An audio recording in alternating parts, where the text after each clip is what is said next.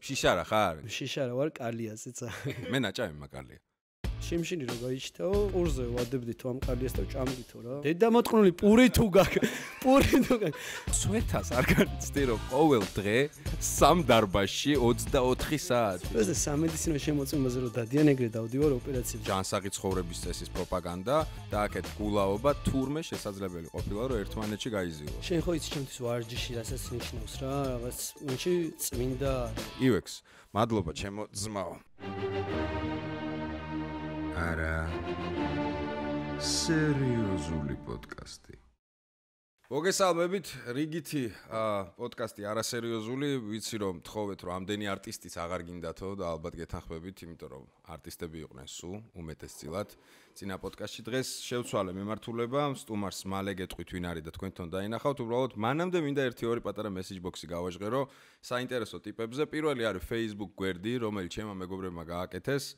ვისაც სმა და ჭამა გევასებათ და ზუსტად ვიცი რომ ბევრი ხარ ჩემნაირი, თქვენთვის არის აი და აკვდა ის არის რა არხი გათამაშებებით, კანჭებით, ამბებით, რაღაცეებით, ქვემოთ არის აღწერაში, შეგიძლიათ გადახვიდეთ და ვისაც მუსიკა მოგწონთ, აღმოვაჩინეთ ძალიან საინტერესო არხი YouTube-ზე და დავეხმარო რომელი დიდი არხი ჩემი, მაგრამ მაინც მოსაძებნად არის ესე al-ma და შეხვალდა ძალიან საინტერესო მიქსები არის მუსიკის. ბლუზის მომეწონა მე რამდენიმე არხის აღწერა ესეც იქნება შეგიძლიათ გადახვიდეთ გამოიწეროთ ნიჭიერ ტიპებს დახმარება ჭირდება და დავცხოთ საბები ასე რომ მათ გვერდში ვიყოთ დღევანდელი სტუმარი ჩემი ბავშვობის ძმა და მეგობარი ერთ-ერთი საუკეთესო ტრენერი საქართველოში ადამიანი რომელიც სპორტს ანვითარებს ჯანსაღ ცხოვრებას უწევს უზარმაზარ პროპაგანდას და ზოგადად ნოვატორული იდეებით გამოირჩევა ბატონი ივიკო ერგემლიძე როგორ ახარ ძმაო ჩემო მადლობა გიო ეგეთი დამბეჭდავი წარდგენისთვის როგორ ვარ და აქ ხო მოხსნილია ყველაფერი თავის თავად ვიგულავ დედის მტყნელა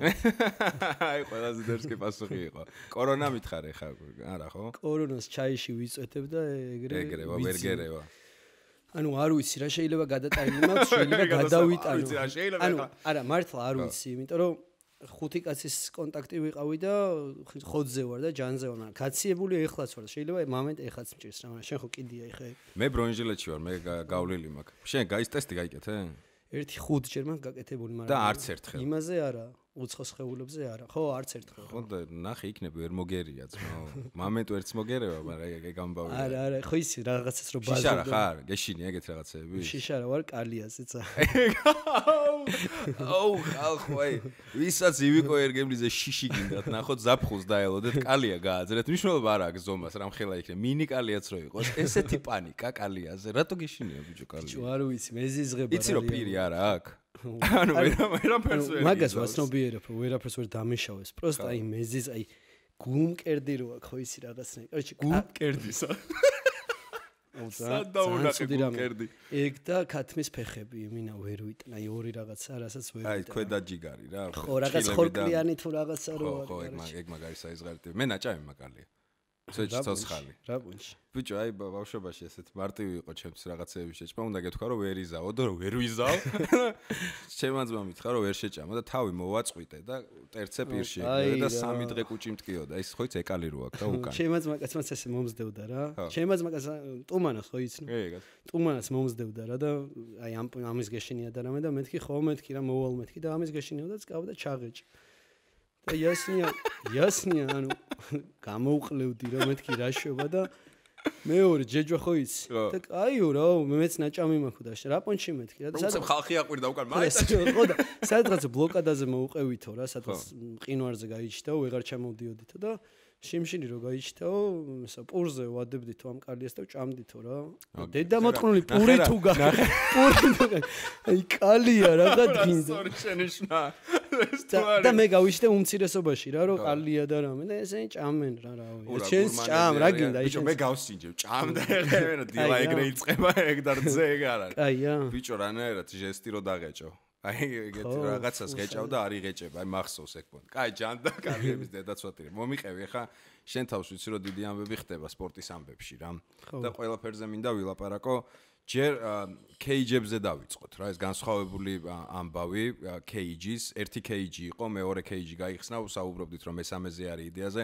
კეიჯის იდეა რატო წამოვიდა საიდან წამოვიდა ვინც არიცით მოკლედ ივიკომ გააკეთა გარე გალია სავარჯიშოთ ეს არის ნუცუბიძეზე კონკრეტული მისამართი რა არის ივიკოს ჩხიკვაძის 6 არის მესამე ანუ ნუცუბიძეზე მესამე პლატო სასახლეში რო ქუჩა ამოდის ეგ არის ჩხიკვაძის დაინახავთ დიდი აბრა არის ივიკოს კეიჯი ქვია ეს არის ღია სივრცეში მოწყობილი კროსფიტის და არა მარტო კროსფიტის რამდენიმე მიმართულების სეტია გაკეთებული, შემოღობილი ძალიან საკაიფოდ, სადაც ივიკო არის ტრენერი, ასევე კიდე რამდენიმე კვალიფიცირებული ადამიანი იქ არის, ვინც დაგეხმარებათ ვარჯიში და საოცარი აურა ტრიალებს. ან დარბაზები და იმიტომ არ რაღაც ახლა ბავშვობის მეგობარი თუ რაღაც. ბევრი დარბაზი მინახავს, მაგრამ ის აურა ვარჯიშის, რაც უპირველეს ყოვლისა საჭირო არის, რომ არ გაიპრანჭოს ვიღაცა, გასაპრანჭად არ მიხვიდე რა, ერთი სიტყვით სასელფაოდ, აი ეს რაღაცა დუხი რაც ჭირდება, ალბათ ეგეთი არსად არ მინახავს. საიდან გაჩნდა ეს იდეა რომ ეგეთი დარბაზი, ეგეთი კონცეფციის დარბაზი გაეკეთებინა? თვალად სახლთან გაგთან, ანუ ჩუსტებით გავდიხართ სახლთან მიადგი. საიდან დაიწყო ყველაფერი? საიდან დაიწყო? ვაფშე ოცნებად მქონდა რომ ჩემი ეს რაღაც სივრცე მქონოდა რა, აი ახლოს რაც შეიძლება და ახლოს იმიტომ რომ ძალიან დიდი კომფორტია ხა მართლა სახლიდან რომ გამოდიხარ. მართლა ეგ პონტია რა, საძინებლიდან რომ დგები, ერთი 10 მეტრა არის კეიჯამდე რა, პროსტა კარი უნდა გააღო რა. და იმასაც ვფიქრობდი რომ ფანჯარა გახრიტო ხო და პირდაპირ ეგრევე გავიდე ხო ხო და აი ამ იმის რა ქვია каранტინის დროს რო ჩავიკეტეთ რა პირველად გავგიჟდი ამ სახლში რაღაც პილატესის და რაღაცების კეთებით რა აზიდვა პრესი და რა უნდა აკეთო ანუ ბევრი რაღაცა რეალურად რაც შეიძლება აკეთო მაგრამ რა ჩვენ გვინდა იმას ვერ ვაკეთებდი და ადრე დარბაზი რომ მქონდა powerhouse იქიდან მქონდა შემორჩენილი ეს რკინის კონსტრუქცია ეს დავდე და მე ნელა შემოუღობე რა და კეიჯი თავიდანვე ხედავდი ამ კეიჯის იდეას თუ უბრალოდ ეზოში იწყობდი სავარჯიშოდ ბევრი წლის წინ მინდოდა რა ანუ ადგილი სადაც არაფერი არ იყო და ეს რა ქვია მანქანის გასაჩერებლად იყენებდა ხალხი ანუ ეს იყო რა შეიძლებოდა რაღაცა კარგის მოფიქრება მან და ჩემმა მეორე ყოფილმა ცოლმა გამახსენა იმ დღეს რომ 2010-ში თუ 11-ში ბაზრობდი რომ აი აქ რო ეს იყო რა აქ რო გამაკეთებინა დარბაზი და რა მე არც მახსოვდა მე და თურმე ადრე მქონია ეგ აზრი რა და ესე შევასხით ხორცი რა ბიჭების სულ შენი ფინანსებით ნუ შინაურების დახმა ხო მაგას ვიძახი რა ჩვენი ძმაკაცები ისინი ესე გვერდში დამიდგნენ და გავაკეთეთ რა და გავაკეთეთ სასწაული რაღაც გამოვიდა ძალიან მაგარი კონცეფციაც და თვითონ ადგილიც და არ არის ეგეთი ხო იცი რომ არ არის თბილისში კი არა ვაფშე არსად არ არის რა უყურე პირველი კეიჯის კონცეფცია აი ეხა რაც იყო მაგაზე ვისაუბრეთ მაგრამ მეორე კეიჯი რაც გააკეთე ეგ უკვე ჩემთვის ვაფშე სხვა რაღაცა არის ანუ ცოტა ისეთი ნოვატორული ამბავი არის ეხა კადრები არის გადადებული რა ხდება ივიკოს კეიჯში? ტერიტორიულად სად არის მაღლივში, ხო? უნივერსიტეტის 2 არის, ხო, მაღლივის ქვემოთ. ანუ იმენა მაღლივის კიბეები როდის მაგის გვერდზე. ხო, მაგ შენობაში რა, ერთი სიტყვით პირველ სართულზე. უყურე რომ მივედი პირველად რა. მაინტერესებდა ივიკო აკეთებდა ამ რაღაცა რა რემონტის დონეზე იყო ჯერ ყველაფერი და მიყვებოდა ეს იქნება და უცებ მითხრა ისეთი რაღაც რომ მეგონა რომ თავიდან გადაობდა ანუ თავში ვერ დავალაგე ეს ორი რაღაც ანუ გულაობა ბჭყალებში სიტყვა გულაობა და ვარჯიში როგორ შეიძლება თანაცხოვრებდეს ერთად რაღაცა სინთეზში იყოს თურმე შეიძლება ანუ DJ ეს კვირაში ერთხელა ხო კვირაში ერთხელ არა რა ცოტა უფრო იშვიათად რომ უფრო ორგანიზებული იყოს ანუ წარმოიდგინეთ სივრცე რაღაცა დარბაზი DJ დგას საოცარი განათების სეტია აწყობილი საოცარი მუსიკა და მიდის აი როგორი ვარჯიში და გულაობა იცი მართლა ერთად საიდან ეს იდეა აი ხ მომიყევი ეგ მაინტერესებს ყველაზე მეტად რა ეგ იდეა ესე არსაიდან რაღაცა ის ინსპირაცია არ მქონია რა უბრალოდ შენ ხო იცი ჩემთვის ვარჯიში რასაც ნიშნავს რა რაღაც მომენტში წმინდა არის ჩემთვის ანუ იმდენად ჩემი რაღაც რიტუალები მაქვს ვარჯიშთან დაკავშირებით ის იმდენად მნიშვნელოვანი და საყვარელი რამე არის და პაходу აი რითიც შეიძლება გაერთოს ადამიანა პაходу მეც არ ვიზახი ხოლმე უარს გულაობაც ანუ ორი შენი საყვარელი მიმართულება გაზილა ერთმანეთს გულაობა იმდა ქვია რომ ასწორებს ხო და ვიფიქრე რომ როგორ შეიძლება და ამ ორი კონცეფციის გაერთიანება რა და თურმე ძალიან კარგად შეიძლება რა მოუყავს DJ თავის განათებიან ყველაფრიან თან ეს KG მეორე რომელიც გავაკეთეთ ცოტა ეგეთი დუხია შეგნით რა ხო გახსოვს შავი და ისეთი განათებაა რომ ცოტა მოხატული და რაღაც სხვა ვიზუალია ხო ცოტა underground კლუბია ცოტა ალისას ვანდერლენდია ხო ნახატების ვიხევთ ხო ნახატების ეგეთი გვაქვს და მინდოდა რა რომ რაღაც ახალი გამეკეთებინა და ვინც აი ნოვატორულ აზრებს პატივსცემს და პაходу რა მოთხოვნების არის ვაფშე რა მთელ მსოფლიოში ხა გულაობა იმდენად გავრცელებული და იმდენად მოთხოვნადი რამე არის ახალგაზრდებისთვის და პაходу მეორე ტენდენციას წამოვიდა ეს ვარჯიში რა და აი ამის გადამიგვსო ერთად მგონი ძალიან ხო იმიტომ რომ მთელ მსოფლიოში მე მგონია შეიძლება ვწდები უყურებ გულაობა ბჭყალებს მოდი განმარტავ ჩვენ რა შინაარს ვწდებთ ამ გულაობაში ეს იგულისხმება კლუბური რაღაცა გართობა რა underground ან არა underground კლუბური გართობა ყოველთვის ასოცირდება რაღაცა დრაგებთან რა ან გინდა არ გინდა არა ჯანსაღ ცხოვრების სტილთან ერთი სიტყვით ასოცირდება ეს და ორი უკიდურესობა რა აქეთ ჯანსაღი ცხოვრების წესის პროპაგანდა და აქეთ გულაობა თურმე შესაძლებელი ყოფილა რომ ერთმანეთში გაიზიოს რა ეს პირველი cage nights როცა გავაკეთეთ რა ჩვენთვისაც ცოტა ექსპერიმენტი იყო რა ხო იმიტომ რომ ხო საერთოდ ეგეთი აგიტაცია მიდის რომ ვინც გულაობს ყველა ნარკომანია ყველა რაღაცა ხო ერთი მეორეს ვერ მიჯნავენ ხო რა ხო და ვაფშე არ არის ეგრე რა ჩვენ რაღაც მომენტში დავამტკიცეთ და კიდე ბევრჯერ დავამტკიცებთ რომ შეიძლება ეს ორი რაღაც ერთად იყოს და თან როცა ვარჯიშობ ყოველ შემთხვევაში როცა ინტენსიურად აი ჩვენთან ერთად ვინც ვარჯიშობს შენ გიგრძნია ეგ შეგრძნება მე ვარჯიშის ბოლოს ძალიან დიდი ბედნიერების განცდა გაქვს რა ენდორფინები თითქოს რაღაცა ომი მოიგე და პაходу ეს ტიპები ვინც თავყავ რა რეჟიმზე ახლა ლაპარაკი რა იცოდეთ ხო და ეს ტიპები ვინც შენთან ერთად არიან რაღაც მომენტში ფიქრობ ამ ვარჯიშის დროს რომ აი გავძლებ ვერ გავძლებ აი განსასწრებით არის რა და ჯარის მაკაცები რო არიან ხო ის ერთად რო გადიან რაღაც სირთულეებს და მე მაგრა რო უყვართ ერთმანეთი აი რაღაც მომენტში ცოტა ომგამოვლილი ტიპები ხართ ერთად რა და შენს ძალიან დიდ პატივს წემ ამ ტიპს რომ შენთან ერთად იბრძოლა ისიც და აი რაღაცნაირად ძალიან მაგარი community იქნება რა და უკვე დიდია community ხო და ერთმანეთს ამ ბედნიერებას უზიარებ რომ აი რამხელა ომი მოვიგეთ და რამე ბუნებრივად იღებ ბედნიერებას რა და აი გულაობის დროს ცოტა ქიმიური შეგრძნებებით ხარ ხო როდესაც ამ ხო არა ჯანსაღი მოდი ესე ვთქვა ხო და ეს ბედნიერება და გულაობის ბედნიერება რაღაცნაირად გავაერთიანეთ და ძალიან საინტერესო რაღაც გამოვიდა და თან ყველა ბედნიერია მართლა გეუბნები ტიპები იძახიან რომ გონია რომ ცოტა არაფხიზლად ვარო და მაგრა ასწორებს არა როგორ მიტყდება რომ გავმაზე მე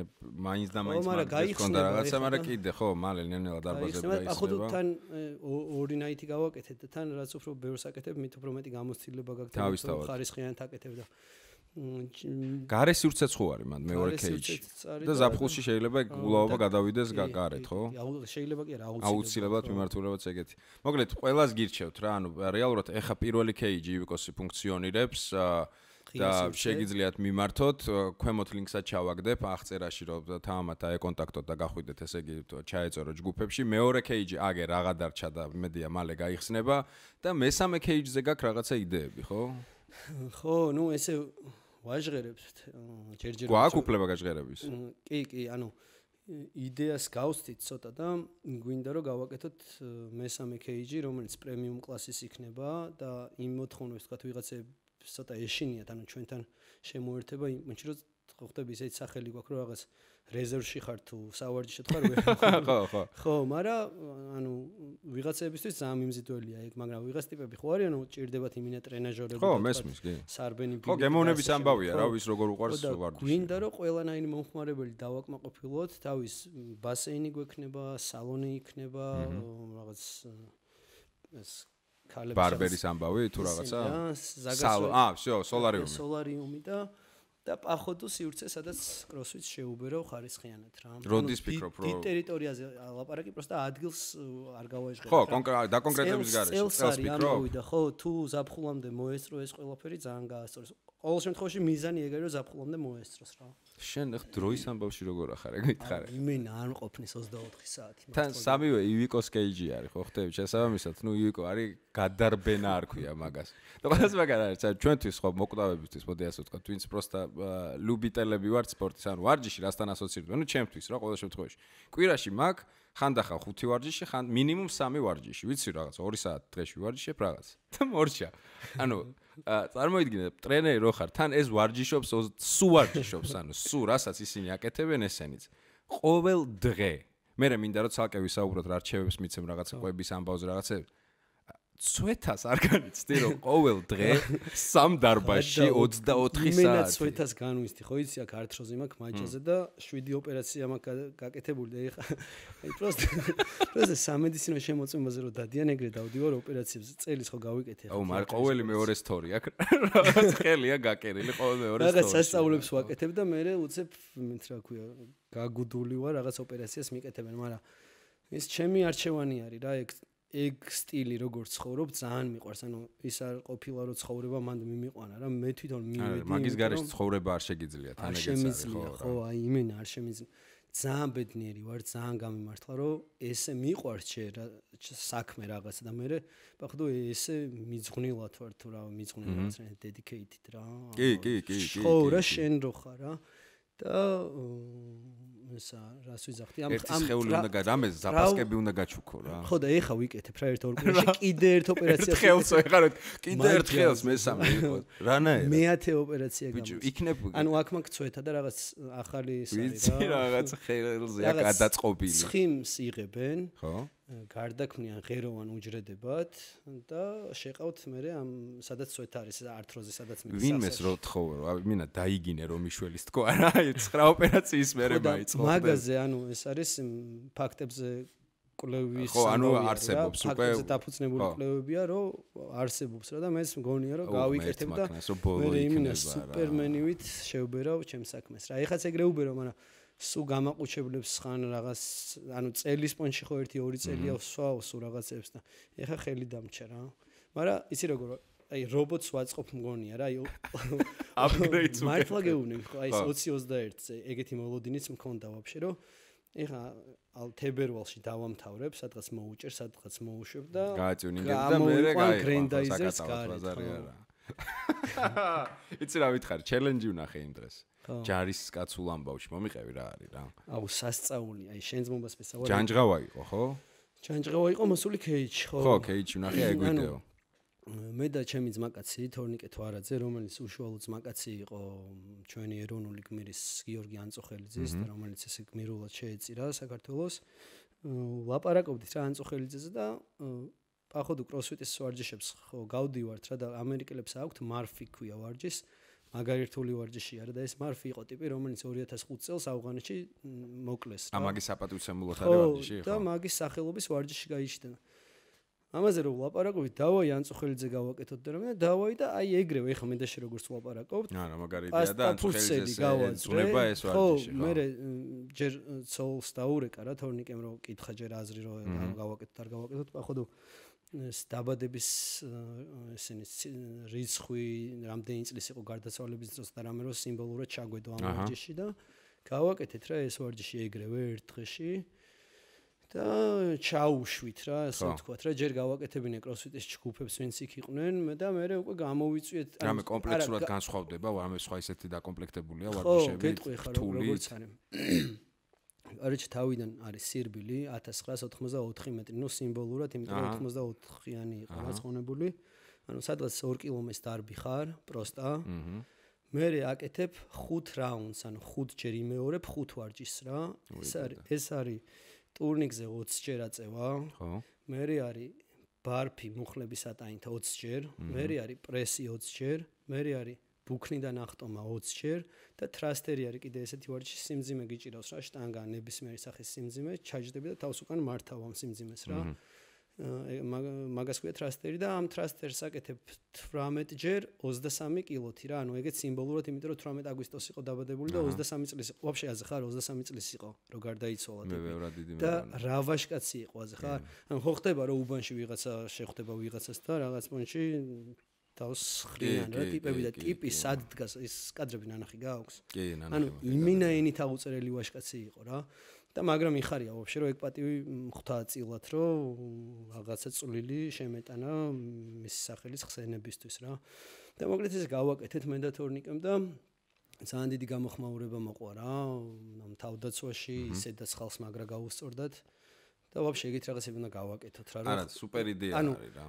წარმოიდგინე რა მოხდა რა, ჩემ ჯგუფში, ამ კროსფიტის ჯგუფში რო ვარჯიშობს ტიპები რა, ერთმა ხუთმა კაცმა, პირველად როცა ვაკეთებით, არიცოდნენ რა, ეგ ცალკე სახელმწიფოს ბრალია რო არის აბსოლუტურად გეთანხმები. მაგრამ მაგ პრობლემას არ შევეხებ. მე რა გამისწორდა ისე რომ კეიჩი მოსვლით ტიპებმა გაიგეს ვაფშე ისტორია ანწუხელიძის და რამხელა ტიპი არის, ვიღაცებს განათლების პონჩიც მივეცით და პახვდო ეხა ესენი გადაცემენ თავის შვილებს, თავის ძმაკაცებს, ყველას გააგებინებენ რა. და მე ნიკა ჯანჯღავა ხო ვიცით ყველა რა, ლეგენდა არის. მართლა ლეგენდები დადეს, ოღონდ ეხა არ მოყვები ამ ლეგენდებს, ხო, მაგრამ ნუ რაღაცა რეალობა თუ არ არის, არ ვიცი, მაგრამ ყველა ყვება რაღაც სასწაულებს, ხო, ქართველი რემბოა, ხო, ქართველი რემბოა. და დაგოფასა რა, ნიკა ჯანჯღავა მოვიდა, გააკეთა ეს ვარჯიში, მე საჩუქარიც გვაჩუქა და მართლა ძალიან დიდი პატივი იყო ამ ყველაფრის ყურება რა, რეალურად, რომ ცოცხალი ლეგენდა, სამხედრო ტიპი, რომელიც ყველასთვის მისაბაძი არის მთელ თავდაცვაში და არა მარტო თავდაცვაში რა, უპატრიოტესი ტიპი არის. გააკეთა ეს ვარჯიში ჩვენთან ერთად და ეხლა ჩელენჯად დადის კიდე ხა ეს? და მე გავაკეთეთ ჩელენჯი რა, თავიდან ჩელენჯი გავაკეთეთ უბრალოდ ამ ვარჯიშის და გამოვიწვიე ნიკა ჯანჯღავა და მოვიდა და გააკეთა და მე ნიკამას გამოიწვია ყველა და შეუძლია ხალხ ჩაერთო ჩელენჯში? რა თქმა უნდა, ბრა.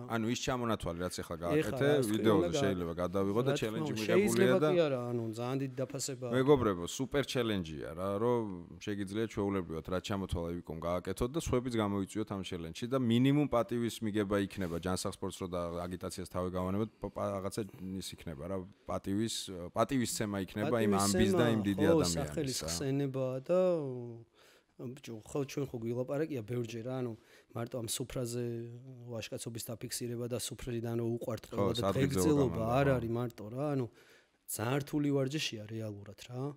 მაგრამ აი ამ ვარჯიშით რაღაც მომენტში იმას გადიხარ რა, შენ ომსი იგებ და პახვდო აი რაღაც რომ ამთავრებ ვარჯიშს, ხვდები რომ რაღაცა გააკეთე ქართველი ეროვნული გმირისთვის რა, სახელის ხსენებისთვის ერთ და პახვდო შენს დაიხარჯე რა, აი ძალიან მაგარი აქტივობაა. სუპერ. ამ 5 რაუნდს რო გააკეთებ, მე ისევ დარბიხარ 1994-ს, ოღონდ უკვე 10 კილოს დამძიმებით რა. რაღაც პონჩი ცოტა წამებაში გადიხარ შენ. რაღაც პონჩი კი. მაგრამ რაუნდებს შორის რამდენი წამია შესვენება? არ არის ხო? რა ვიკითხე ხო? წამი არა წაცახში დაიძინე. შეგიძლია რომ აი ამოისუნ ხო და დავაი და რამე. 20 წამი საშუალოდ ალბათ. გააჩნია შენ ფორმას რა, საშუალოდ ჭირდება მაგვარშის გასაკეთებლად საშუალო დონის ათლეტისთვის დაახლოებით 50 წუთი რა. სირბილიანად იძახი. სირბილიანად ხო.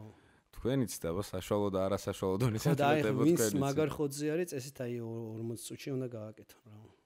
სუპერ იდეა. ხოდებზე მაგარ ხოძზე გამახსენდა ახლა. რა შვება ძმა და მეგობარი, თუშო როგორ არის? თუშო კარგად არის, მადლობა, ღმერთს ძლივს და უბრუნდება ფორმას რა. არ გაუმართლა ჯერ იმიტომ რომ მუხლზე გაიკეთა ტრავმა, მენისკი ქონდა რა. მენისკის ოპერაცია გაიკეთა, მენისკი ქონდა რა, კაი. მენისკის ოპერაცია გაიკეთა.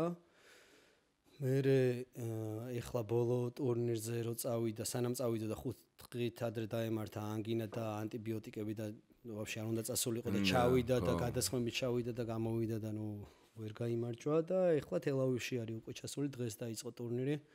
ზეგ ჭიდაობს დღეს რა დღეა. და რამდენად მნიშვნელოვანია ხა ეს ტურნირი? ძალიან მნიშვნელოვანი არის ოლიმპიადისთვის, ეს არის რა, საკვალიფიკაციო არის და მაგარი მოჭიდავეები გამოდიან ძალიან და უნდა ამ ტურნირით ეხლა უნდა დაიწყოს უკვე დამტკიცება. ის დიდი ბატონი ხო არ იქნება იქ? დიდი ბატონი იყო დარეგისტრირებული, მაგრამ არ ჩავიდა როგორც ჩანს რა. ისე ძალიან მაგარი მოჭიდავეები არიან, აი ვინც ევროპაზე მსოფლიოს დადიან, ყველა არის. წარმატებები რა, როგორ მინდა რომ ოლიმპიადაზე უნდა დაიწყოს ეხლა რა და დაიწყებს რა დარწმუნებული. ხო, ეხლა ეგ ხდება ხოლმე რა, რადგან ფიზიკასთან ასოცირდება ყველაფერი ტრავმა გარდაუვალია. სპორტი სადაც არის, არ არსებობს. ვერ აცდები შანსი არა. მთავარი არის ეხლა სწორი რეაბილიტაცია და მაგას დუხზე ყოველთვის არის რა. ეგ გაიარა და უკვე ისე არის, კარგად არის რა, ეხლა ველაპარაკე და კარგად ვარო, ჯანზე ვარო და ეგ რო იძახის რომ კარგად არის და ჯანზე არის, მე უკვე მშვიდად ვარ, იმიტომ რომ როცა იტყვის რომ ჯანზე ვარ, გადის და ბრიდავს ხო. მშვენება. თუშო წარმატებები. ეხლა ის რომ დაიდო ალბათ უკვე ვიცით შედეგები და ალბათ უკვე ულოცავთ ერთმანეთს რა. თუ დღეს დაიწყო ტურნირი, ესე იგი პარასკევს, არა, შაბათს პარასკევს. ხო, ეს ორშაბათია დღეს, ეხა ორშაბათს დავდე და ესე იგი უკვე იმედი მაქვს და ჯერა რომ ულოცავთ ერთ გილოცავ ძმაო და ესეთი და სხვა მრავალი რა. კიდევ ვისთან გაქვს შეხება, ვისთან გიწევს მომზადება? კალათბურთში რადგან ვარ თესეუს ფიზმომზადების მწვრთნელი მე მაგრად ვერ ვყვევი კალათბურთში რა ხდება საქართველოში კალათბურთში მომიყევი რა მეხდება კალათბურთში რა ხდება და კი როგორ არა ანუ მეც ძალიან შორს ვიყავი ხო იცი აი ერთი თამაშისთვის არ მქონდა ნანახი თავიდან ბოლომდე სანამ მოვხდებოდი ამ თესეუსში რა და შარშან დავიწყე და ნენელო სწავლობ კალათბურთის სპეციფიკას თვითონ კალათბურთში რომ მივედი ორ თვეში ანუ ხა ისე არ გამომივიდეს ძალიან ჩემი თავის ქებათ მაგრამ ეგრე მოხდა რა ანუ რო ვარჯიშის ბიჭებმა ორ თვეში მოვიგეთ თასი მე პირველი წრე მოვიგეთ და მე მეორე წრეს სავარაუდოდ მოვიგებდით იმიტომ რომ პირველ მეორე ადგილას ვიყავით და ძალიან კაი გუნდი ყავდა პროსტა კორონამ გაგვაცამტვერა იასნია მთელი ჩემპიონატი ჩაიშალა და ჩემთვის გასაკვირად ისე მეორე ჩემპიონატი რო დაიწყო ანუ 0 ქულით იწყებ ასე ხარ ეგ მაგარი უსამართლობაა რა. პატილდება ყველაფერი. ვაფშე ყველაფერი წყალში გეტყვა. არ გიცხოვრია ეგ პატია. ხო, რა, დილით всё, რა. ხო და ანუ შარშან რო მოიხოდა თესეუ და რო ნახეს რომ ფიზიკას ძალიან დიდი მნიშვნელობა აქვს.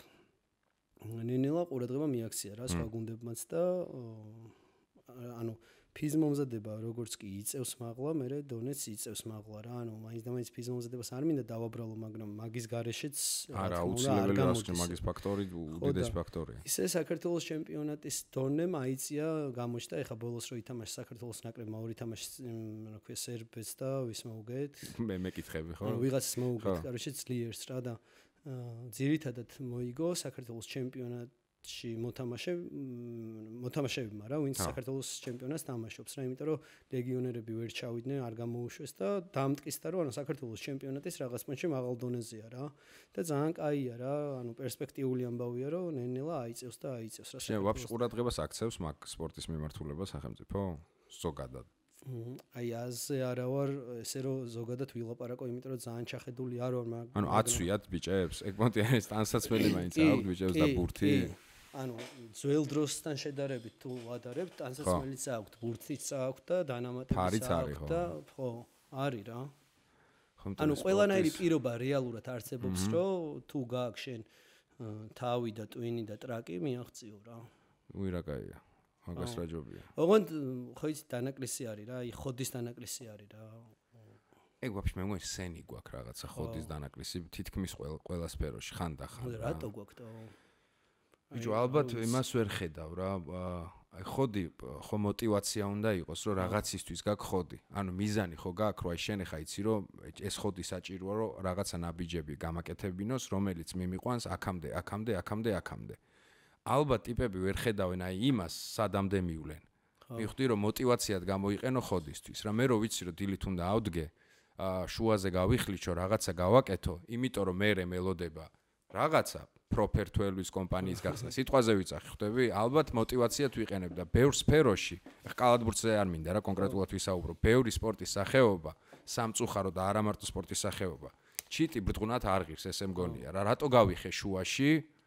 როცა არ დამიფასდება ან რაღაც ბურთი არა გვაქვს სიტყვაზე ფორმა არა მაქვს ყურადღებას არავინ არ მაქცევს აი ის მახსენდება რა კიდე ერთხელ ვიძახი რამდენიმე სპორტში ვარ აი ძალიან ზედაპირულად გაცნობიერებული მაგრამ ჰალკი რო ყავს რა ჩვენი ჯიგარი კლავჭიდელი იცი რა მახსოვს რამდენიმე წლის წინ ეხა კარგია რომ ყურადღების რაღაცა ყურადღება არაკლია როგორც გონია შეიძლება მეშლება გახსოვს ადრე რომ ტიპი ყველაფერს იგებდა და მე მგონი ეხაც ყველაფერს იგებს ხო არ გაჩერებულა ხო ხტე ჰალკია რა ანუ ყველაფერს იგებდა და 0 ყურადღება იყო რა ანუ არა სპონსორი კაი სპონსორი აეროპორტში არავინ არ დახვდა მე 12 სოფლიოს რო იგებ ჩამოდიხარ და მარტო ოჯახი გხვდება ანუ мотиваციად ხო რაღაცა უნდა გამოიყენო ანუ ალბათ რაღაცა სპორტში мотиваციაა რომ სოფლიო ჩემპიონი რო გახდები ასწორებს და გახდა კაცი და ანუ მაინც არაფერი არ შეიცვალა შინელება არის და ანუ არ მინდა ეხა რაღაც სფეროებში შევეხო მაგრამ აი რაღაცა სილამაზის კონკურსი რო ტარდება სადღაც ხო იცი იმაში პრიორიტეტები არის ძალიან არასწორად განაწილებული მაგამ ბავში გეთანხმები აი თუნდაც უყურე MMA-ს მერაბი გავიხსენოთ რა მერაბა როდის ჩამოვიდა თვალიშვილზეა საუბარი შენ და თუ შორო ვარჯიშობდი დიღომში ბაზაზე რო იყავით მაშინ იყო მერაბი ახალი აყვანილი იყო UFC-ს ფედერაციაში UFC-ზე შემსვა ივიკომ, ანუ MMA-ზე ზოგადად თავიზოს ბევრი წლის წინ შემსვა ივიკომ და სულ გვინდოდა რომ ქართველი არ იყო მაშინ რა.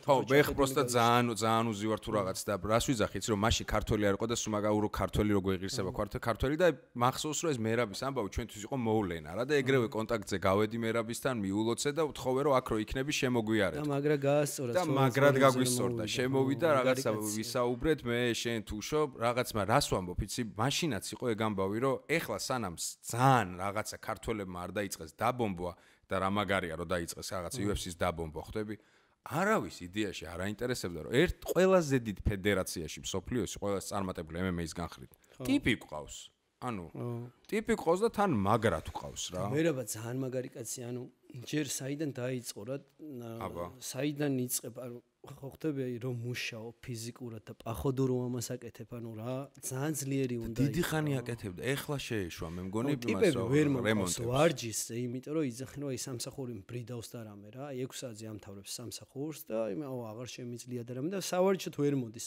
პროსტა და წარმოიდგინე ამერიკაში რა ტემპია და რამე მუშაობდა იქ რაღაცებს ანგრევდა და მე მიდიოდა და ვარჯიშობდა და თან როგორ ვარჯიშობდა ანუ UFC-ში რო გაიჩი თუ აზე ხარ როგორ უნდა ივარჯიშო კონკურენციას უწევს ის უბანში ჩხუბა ყველაზე მაგარი კაცი რაზე ვიღადა ვიცი ამას გულშემატკირო ქართველს რო ვიღებდი რა მაშინ ჩამოვიდა და რაღაცა თავისუფალი დრო მქონდაო მე მეუნება და ტიპები ახ მაგლეველზე სპორტსმენები ალბათ გონია როგორ ვთხილდებიან ისი ყოველ წამს რო ხო ხდები ზედმეტი ტრამვა არ მიიღო იმიტომ რომ რაღაც ასპარეზზე ვერ თავისუფალი დრო ქონდა და რაღაც სამბოს ჩემპიონატზე ჩაფრინდა პროსტა რა მე რო გადავიდე რა გვერდზე უბანში რომ პროსტა 10 წუთი გავიდა ჩავიდა იჭყობა რაღაც მე ვერცხლი აიღო თუ რაღაცა ცხვირი გადახსნილი ქონდა ხო რა ცხვირი გადახსნილი ქონდა და წავიდა ანუ დრო გაატარა სასიამოვნო თუ რაღაცა აი მაგას ვიზახი რა რომ აი მაგის ნაკლებობა გვაქვს ვაფშე რა ყველა სპორტში აი ხოდი უნდა კონდეს აი ეგ არ ვიცი რა აი ხოდი კი რუსული სიტყვა აი ჟინი თუ რაღაცა ხასიათი ანუ აი ეგ мотиваცია მაგასაც ქონდა მუხლი რომ მოხვდება ბარძახში და იტყვი რომ ვაიმე დამენძრა და შემცვალეთ და რამე აი ეგ არ მესმის ესე იგი არ გესმის სათხარ და რისთვის ხარ ეგრე მგონია რა ეხა MMA-ის რო აწვევი და ბარძახში რომ მოხდება და ეგ დაგაშინებს ეგ არასწორად ხარ სპორტში რო ხარ გასნობიერებული უნდა კონდეს რომ მებრძოლი ხარ რა ანუ მნიშვნელობა არ აქვს მართლა ფარში ისვრი ბურს თუ ბრძოლის ფორმა სხვადასხვანაირ თორე ბრძოლა არის კი ასპარეზია რა მაგრამ მაგას სულ ვაპარაკობ რა რამდენად შედეგიანად არ ვიცი მაგრამ სულ ვცდილობ რომ ყველას ტვინამდე დავიყვანო რომ ანუ ეს სპორტი არ არის მარტო ის რომ გამოდი და ის ლამაზად ჩაისვი და რაღაცა კაი კადრში გამოჩდი რა უნდა იბრძოლო რა შეიძლება ცხვირი გეტკინოს ან მოგტყდეს ან რაღაც ანუ არაუშავს რა იდეაში ყოველდღიური ბრძოლა ყველაზე დიდი ბრძოლა არის საკუთარ თავთან რა ესე მგონია რა რომ უყურე შენ რა მგონია იცი შენი რეჟიმი და აღქმა სპორტის რა ანუ შენ უკვე იმდენად სისხლში გაქვს და შენაერ ტიპებს რა მაგლეველზე რო ხართ რა სპორტთან ურთიერთობაში შენ აღარ გჭირდება ის мотиваცია რაც სიტყვაზე მე მჭირდება ხვდები რომ აი თუ გათენდა ოდნა უფრო ცივი დილა მიხვდი რას გეუნები და მე ბევრი საქმე მაქვს მე ჩემ თავთან კიდე ერთი ომი მარტო ლოგინში უნდა მოვიგო რომ ბუძილნიკი არ გათიშო ხო და ბაზარი არ არის იცი როგორ მიხვდი რას გეუნები ხო აი მაკეთ ეგ ბრძოლები არის და აი მინიმალური ბრძოლები დაიწყება არ გათიშო ბაღვიძარა მეც ეგრე ვარ და ყველა ეგრე არის პროსტა შენ ხომ ვინ უფრო მარტივად იგებს ამ ომს ეგ არის მე მიგებს ამ ხშირად ეს რა სიზარმაცე ომს მიგებს ხვალ ან აი სიტყვაზე 20 აზიდვება გასაკეთებელი და 20 გავაკეთე და გავჩერდი რა. აი რა უნდა გავაცნობიეროთ ისე მე ბიჭებს ვეუბნები სულ რა ვარჯიშზე რომ აი ჩემპიონი ვერ გავხდებით თქვა ორ კვირაში ერთ თვეში აი თუ შენ წარმოგიდგენია რომ ეხა ორი თვე მოემზადები დღეიდან და ორი თვის მე რომ მოვა ეს ჟოზნიჩასი და იქ არ არის ეგრეც აი ყოველ დღე რო იღვიძებ აი ეგ ბრძოლა იწყება იმ დღის და იმ დღეს უნდა მოიგო რა მე ვეუბნები ბიჭებს რომ აი დღეს ხვდებით ჩემპიონები ანუ დღეს ბრძოლას თუ მოვიგებთ ჩემ ვარჯიშზე ხო იქ სადაც საჭიროა იქ მოვიგებთ უეჭველი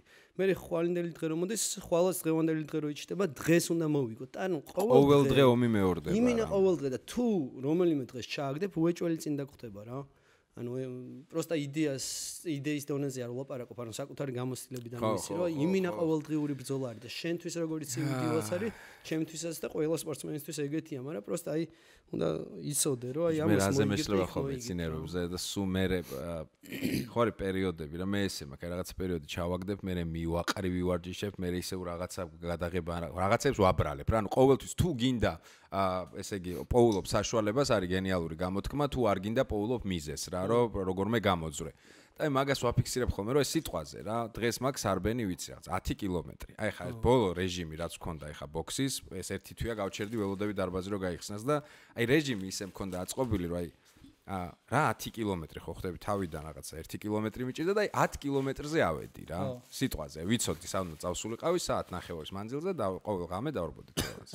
და ბიჭი აი რა ბრძოლები მქონდა იცი 10 კილომეტრს ხომ აჩვენებდა რომ მორჩიეს საათის ტაიმერი თუ რაღაც და ვატყობ რომ ხოდი მაგ ანუ სახლამდე სიტყვაზე დარჩენილია კილომეტრ-ნახევარი შემიძლია ტასაობით მივიდე და შემიძლია კიდე პატარა ომი გავიჩალიჩო და ესეც გავწურო. და როგორც კი ვიტყოდი რომ არა ეხა შენ ხო ეს ომი მოიგე მეორე დღიდან რო არ ვამატებდი ერთი ნაბიჯით მეც თუ არ ზრდიდი ავტომატურად გადადიოდა რომ მეორე დღეს უკვე აი ის ხოდი არ გაქვს ანუ ყოველ დღეს შენ თავს თუ რაღაცა არ მოუგე ხო სუ არ ვიცი ძალიან ერუდიტიც არ ვარ მაგრამ დაემთხო პროსტა ეგ ვიცი ეგ იმინაიც დეილ კარნეგი რა ერთი ფსიქოლოგი არის რაღაცებს წერს ხო იცი როგორ გავხდე მილიონერი და ეგ ხო სამოტივაციო რაღაცა ხო მაგრამ რაღაც კაი რაღაცებსაც წერს იასნია და მაგას აქ რომ გაიარო 1 მილით მეტი რა ანუ სიტყვაზე მე რო გეუბნები შენ 10 ჯერ გააკეთო და რეალურად 80% 8 ჯერ აკეთებ 7 ჯერ ან 9 ჯერ ხო ანუ ფსიქოლოგიური მომენტია მოდი რატო აკეთებ მოდი ერთი დავუმატოთ რა ხო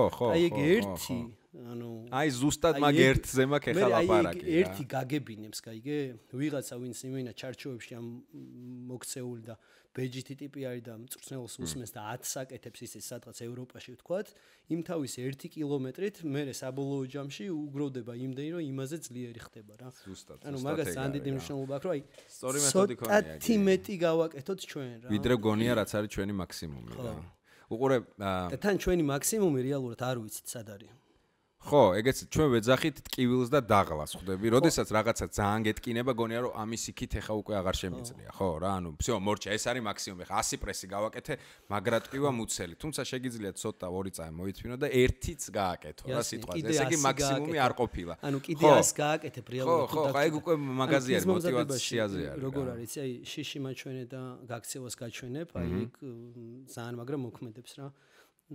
ცენტრალური ნერვული სისტემის სტრესს ვეძახით ჩვენ მაგალითად შენი მაქსიმუმი თქვათ იცი შენ სიტყვაზე რომ 100 კილოს წევ რა და მე ავაწყე რაღაც კონკრეტულ ვარჯიშზე 105 ან 110 ან 103 რა მნიშვნელობა აქვს შენი წითელი ხაზი სადაც გადის შენ სადაც იცი იმის ზემოთ და შენ რო დაუწყებ ამ ყველაფერს ჭიდაობას და მიხვდები რომ თუ ამას ვერ აწევ შეიძლება გაიგუდო რა მე უკვე წევ ან ყოველ შემთხვევაში არ გაგუდავს შენ ეს წონა რა და ანუ ხელოვნურად ვაკეთებ რას იცი რომ თქვა ლომი რომ მოგზეს ბევრად უფრო დიდ ღობეს გადაახტები იასნია ვიდრე ხა მე რო გამოგეკიდო იმით ხო ანუ შენ ქმნი პირობას იმის ან შენ რო გამოგეკიდო კალით მე ბევრად მაღლა ავხტები ვიდრე პროსტა რომ გავიქცეთ და ავხტებ აიგე და მე ხელოვნურად ვქმნი ამას და მე შენ ხვდები შენ როცა დაძლევ ამას და უეჭველი დაძლევ ხვდები რომ შენი წითელი ხაზები თურმე აქ კი არ გადიოდა ბევრად იქით გადის ან ვაფშე ხო ანუ ეგ ხაზები შენ გავლე არასწორად ხო რა ხაზის გავლა ზოგადად არასწორად და უკვე იქ ბევრად უფრო ხოძზე ხარ რა მოწინააღმდეგესაც ცოტა შიში თუ ქონდა რომ თქვათ აი ამ შემთხვევაში არ მომიგოს ან ამ შემთხვევაში ხო არა ეს საშიშროება რომ დავთმო მე ხვდები რომ არ არის მან საშიშროება რომ დათმო რა ანუ ყველა ზღვარი მოგონილია იდეაში რა ალბათ ზღვარი ისაა რომ მართლა გული წაგება და გაითიშებ ეგ ზღვარია გაითიშე რა ორგანიზმა გითხრა რომ რესტარტია საჭირო დანარჩენი მგონია რომ ხელოვნური ზღვარი არის რა სულით ავატყოფებზე რომ იძახიან რომ აი ჯანი აქვთ და რამე ხო გიჟია და ჯანზეა თუ რაღაცა ხო და ეგ მონტია რა ჩახსნილი აქვს რა ლიმიტები და მაგმონტია ჯანზე რა მომენტ რომ ატარო ეხა რა ერთი 30 კილომეტრი მე შეიძლება მაინც იგივენაირად შეგისრულოს რაღაცა იმიტომ რომ ეს საფიქრალი არ აქვს და ამებს ყურადღება ეს არ არის მისთვის იცი რა მითხარი ამ ყველაფერს ეხა რომ გადავარქვათ შეგვიძლია დავარქვათ დისციპლინა რა ხო ანუ რამდენად გამომუშავებადია დისციპლინა ხო ყველაფერს ეხება რა დილით ადგომიდან დაწყეული კვები დამთავრებული აი მაგ მოტივა დისციპლინა რამდენად გადამწყვეტია აი ამ ყველაფერში ანუ კარგი შედეგის დასადებად და ზოგადად შედეგის დასადებად ანუ სისტემატიურობა დისციპლინას მიხვდის საერთოდ ანუ სისტემატიურობა გამეორების რა რომ აი ჩავაგდე ანუ ამის დისციპლინას გულისხმობ რა ეს ყველაფერი გადაიტანო მექანიკურში და გახადო აი რაღაცა ფორმულა რა დისციპლინის ესე ამას ესე არ ჩავაგდებ დღეს ანუ ამას აქვს მნიშვნელობა თუ ხანდახან შეიძლება რომ რაღაცა უდიდესი მნიშვნელობა აქვს რატო იცი ჯაჭვი არის რა აი წარმოვიდგინე ჯაჭვი და რომელიღაც ერთი რომ გაგეღუნოს ან გაგიწყდეს ეს ერთი რა ქვია ამას რა ანუ ეგრე არის რა გადაბმული ეს ვარჯიში ყვება და აღდგენა. და ვარჯიში რას გულისხმობ, იცი? ანუ სწორად როცა ვარჯიშობ, თქვათ რა, ანუ ბევრ ვარჯიშსაც არა აქვს ჭკუა, როგორც ცოტა ვარჯიშს რა. ანუ ამ ბევრი ვარჯიშსაც ძალიან ბევრი ნეგატიური მხარე აქვს რა. როცა სწორად ვარჯიშობ რა და სწორად გაქვს აღდგენა და სწორად იკვებები, ჯაჭვია მთლიანი, ხო? აი ამ სისწორეში შენ თუ სადღაც დაარღვიე, ვიღაც ტიპი არის, რომელიც არ არღვევს რა. და ეს შეიძლება ხო მე და შენ უბანში არ შეგვეტყოს, მაგრამ როცა მაღალ სტანდარტებზეა ბაზარი, ან ოლიმპიადაზეა ლაპარაკი, იქ უეჭველი ვიღაც გაგეჩნდება, ვინც არ ჩააგდო რა და აი მაგით მოგიგებს რა. თორე მე ის ტიპი არა ვარ, რომ აი უნავივალდიშო ტიპი უნდა იყო, გაიგე და არაფერი არ უნდა ქონდეს. სხვა არაფერი არ არა, უნდა ქონდეს, აი როგორც შხამი არის საჭირო რომ მიიღო იმუნიტეტის პონჩი ხო ხდები, ამ ტოერია თუ რაც არის რა და აი ძალიან ის ტიპი არ უნდა იყო რა. მაგ პონჩი ისიც საჭიროა რომ სადღაც როცა ფორმიდან ხარ ამოსავარნი შეიძლება ალკოჰოლი მიიღო და ასე შემდეგ კიდე რაღაც. ანუ შეინძახე რომ ფსიქოლოგიური ფაქტორი რომ ამდე ვარჯიშს განტვირთვაც უნდა იცოდე ვარჯიშთან ერთად აუცილებელია რომ არ გადაიწვა. განტვირთვაც არის ვარჯიშის ნაწილი მაგის თქმა მინდა. ანუ დასვენებაც არის ვარჯიშის ნაწილი, მაგრამ ჩვენ არ ვიცით ეგ, იგი ანუ ტიპი უნდა გყავდეს, ვინც ამას სწორად დაგილაგებს რა, როდის უნდა დაისვენო, როდის უნდა ივარჯიშო, რამდენი უნდა ივარჯიშო. ვიღაც რო შედის და თქვა დარბაზში 3 საათი რო ვარჯიშობს, აი იმინა მარაზმია რა, აი არაფერში არ ჭდება, თქვა საათი და 10 საათი და 20 წუთში მთლიანად შეგიძლია ამოწურო შენი დღის ნორმა რა. ანუ ერთ ვარჯიშზე ვლაპარაკობ. ოღონდ ინტენსიურ ვარჯიშზეა საუბარი. ისე არა შევედით ვისელფავეთ 20 წუთში ერთხელ რაღაც გავაკეთეთ. ეგეც მისაღწევი არის ინტენსიური ვარჯიში რა, ანუ ინტენსიურად რო ივარჯიშო, გარკვეულწილად შენი სტამინა, გამძლეობა უნდა იყოს აწეული და უნდა მიაღწიო მაგამდე რომ თქვა მოცულობაში თუ სიტყვაზე აი ამხელა ვარჯიში ეს მოცულობა შეამცირო და ინტენსივობა გაუზარდო. მიხდენ? ყურე კვების ფაქტორი რო ავიღოთ რა. რამდენად სწორი გამოთქმა არის, რომ იდეაში ვიზუალური მხარე რა, მოდი ესე ვთქვათ, ერთი არის სპორტული ასპარეზი, როდესაც შენთვის ეს პროფესიაა და ამას ანუ კარიერა არის, მეორე არის ჯანმრთელობისთვის რო აკეთებ რა, ვიზუალისტვის და ასე შემდეგ, ხო? ანუ რამდენად შედეგი დამოკიდებულია, კვება მართლა 70%-ია? ანუ სწორი კვება შედეგის მისაღწევად. მეცნიერი უნდა რომ 70 თქვა. ხო, პროცენტი ხო ხდები გავის პირობითი იყო რა სიტყვა. აი მაგალითად კროსფიტში როგორ არის იცი და კროსფიტი აწובה რომ ფაქტებზე კვლევით მეცნიერება აქვს რა. ხო. თუ შენი პერფორმანსი თუ სპორტული გამოსვლა რა არის რაღაც დონეზე რაღაც პროცენტულობა, თუ შენ აი ამ კვებას იცავ, შენი ეს პერფორმანსი იწევს 50%. ანუ რა თქმა უნდა უმნიშვნელოვანესია რა ჩვენ შეგვიძლია რომ არ ვივარჯიშოთ და სწორი კვებით რაღაც პონჩი ფიტ ტიპი იყო რა ვიზუალურად იყო ისეთი ეს ზედმეტი ცხიმი არ ქონდეს და ჯანსაღი ტიპი იყო და კანის სულთა ქონდეს და რამე ანუ უმნიშვნელოვანესია და თუ ისეთი მიზნები გაქვს რომ მაღლა ფიქრობ რა მწვერვალებზე მაგის გარეშე ანუ მაგის გარეშე რას ვიზახი კვების გარეშე თუ ისეთი არ გადაშე მაგას კი არა ანუ სწორად კვების გარეშე შანსი არ აქვს რა ანუ რაც არ უნდა მაგრა ვარჯიშობდე რაც არ უნდა სწორად ვარჯიშობდე და სურო უახლესი რაღაც მეცნიერები გედგნენ თავზე და ისე აკეთებდნენ თუ კვებას არ არის აბსოლუტურად ტყუილა ფუჭია ეს ყველაფერი ხო ანუ მეც ბევრჯერ მქონია ხა ბევრი მაყურებელი ალბათ ვით სახში ვარჯიშს ცდილობს სიტყვაზე საკუთარი თავით ვარჯიში ხო არის ეს ამბავი რომ აი სახლის ვარჯიშს აქ რა ძირითადად იწყებ უცებ რაღაც აზიდვებით რაღაცები და გაიბერებ პირველი ერთი კვირა რო სივდები ხო იცი და გონია რომ ზრდი ამ რაღაც აი 10-ით მეც აკეთებ ყოველდღე და მე უცებ ისე იჩუტები ან მაინც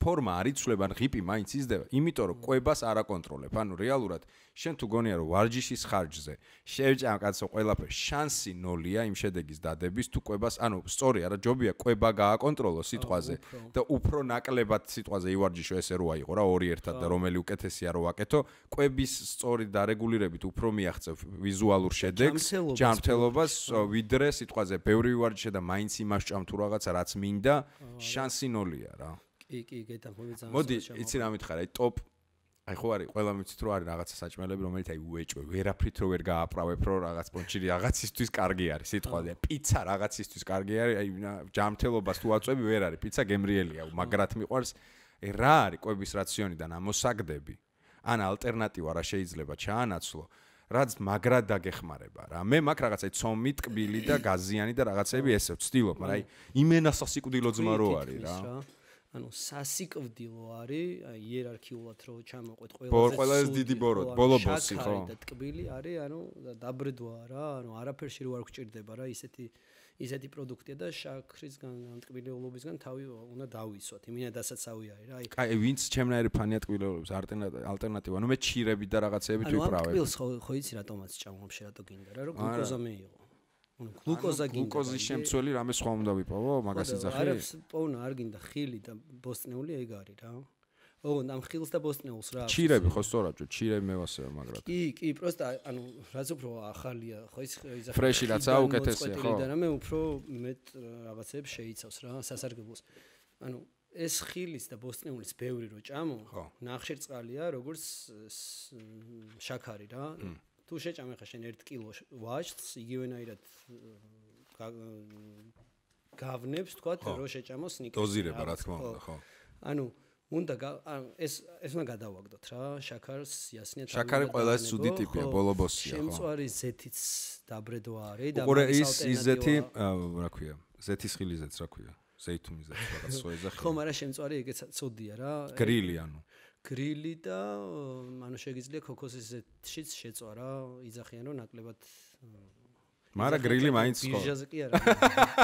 უბანში არ ვთქვა ხო. ხო რა, ანუ ჯობია ჩვეულებრივ ზეთს რომ ქოქოსის ზეთში შეწვა და ისე. აუ სადღაც ხალხს ეხა როგორ გული ჩაწყდა იმენა სია თუ გამამზადეს ყველაზე გემრიელობები ამოხდა უცებ რა. ერთი პერიოდი ვჭამდი ხო იცი ამ ასე ვქო ქოქოსის ზეთში რაღაცებს რა კვერცხს მაგალითად და იმინა ბაუნტი გამოვა ეგ უნდა მეთქვა ხო. ბაუნტის ის არის რა კვერცხი. სომი და მესამეა ცომეული რა.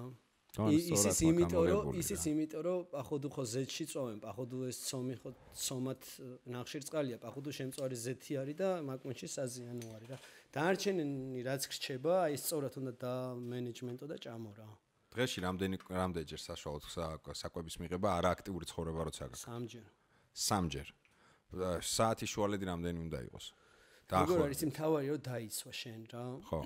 ანუ რეჟიმში ჭამას რო ეძახიან რა, თქვა დილით მიიღო ეს ბურღულეული იქნება თუ ხილი თუ რაღაცა რა მსუბუქი, მე წესით რაღაცა აქტივობა უნდა გქონდეს, სადაც დახარჯავ ეს რაც მიიღე და პახო კიდე ზემოდან ენერგია რაც თელი ღამის მანძილზე გეძინა.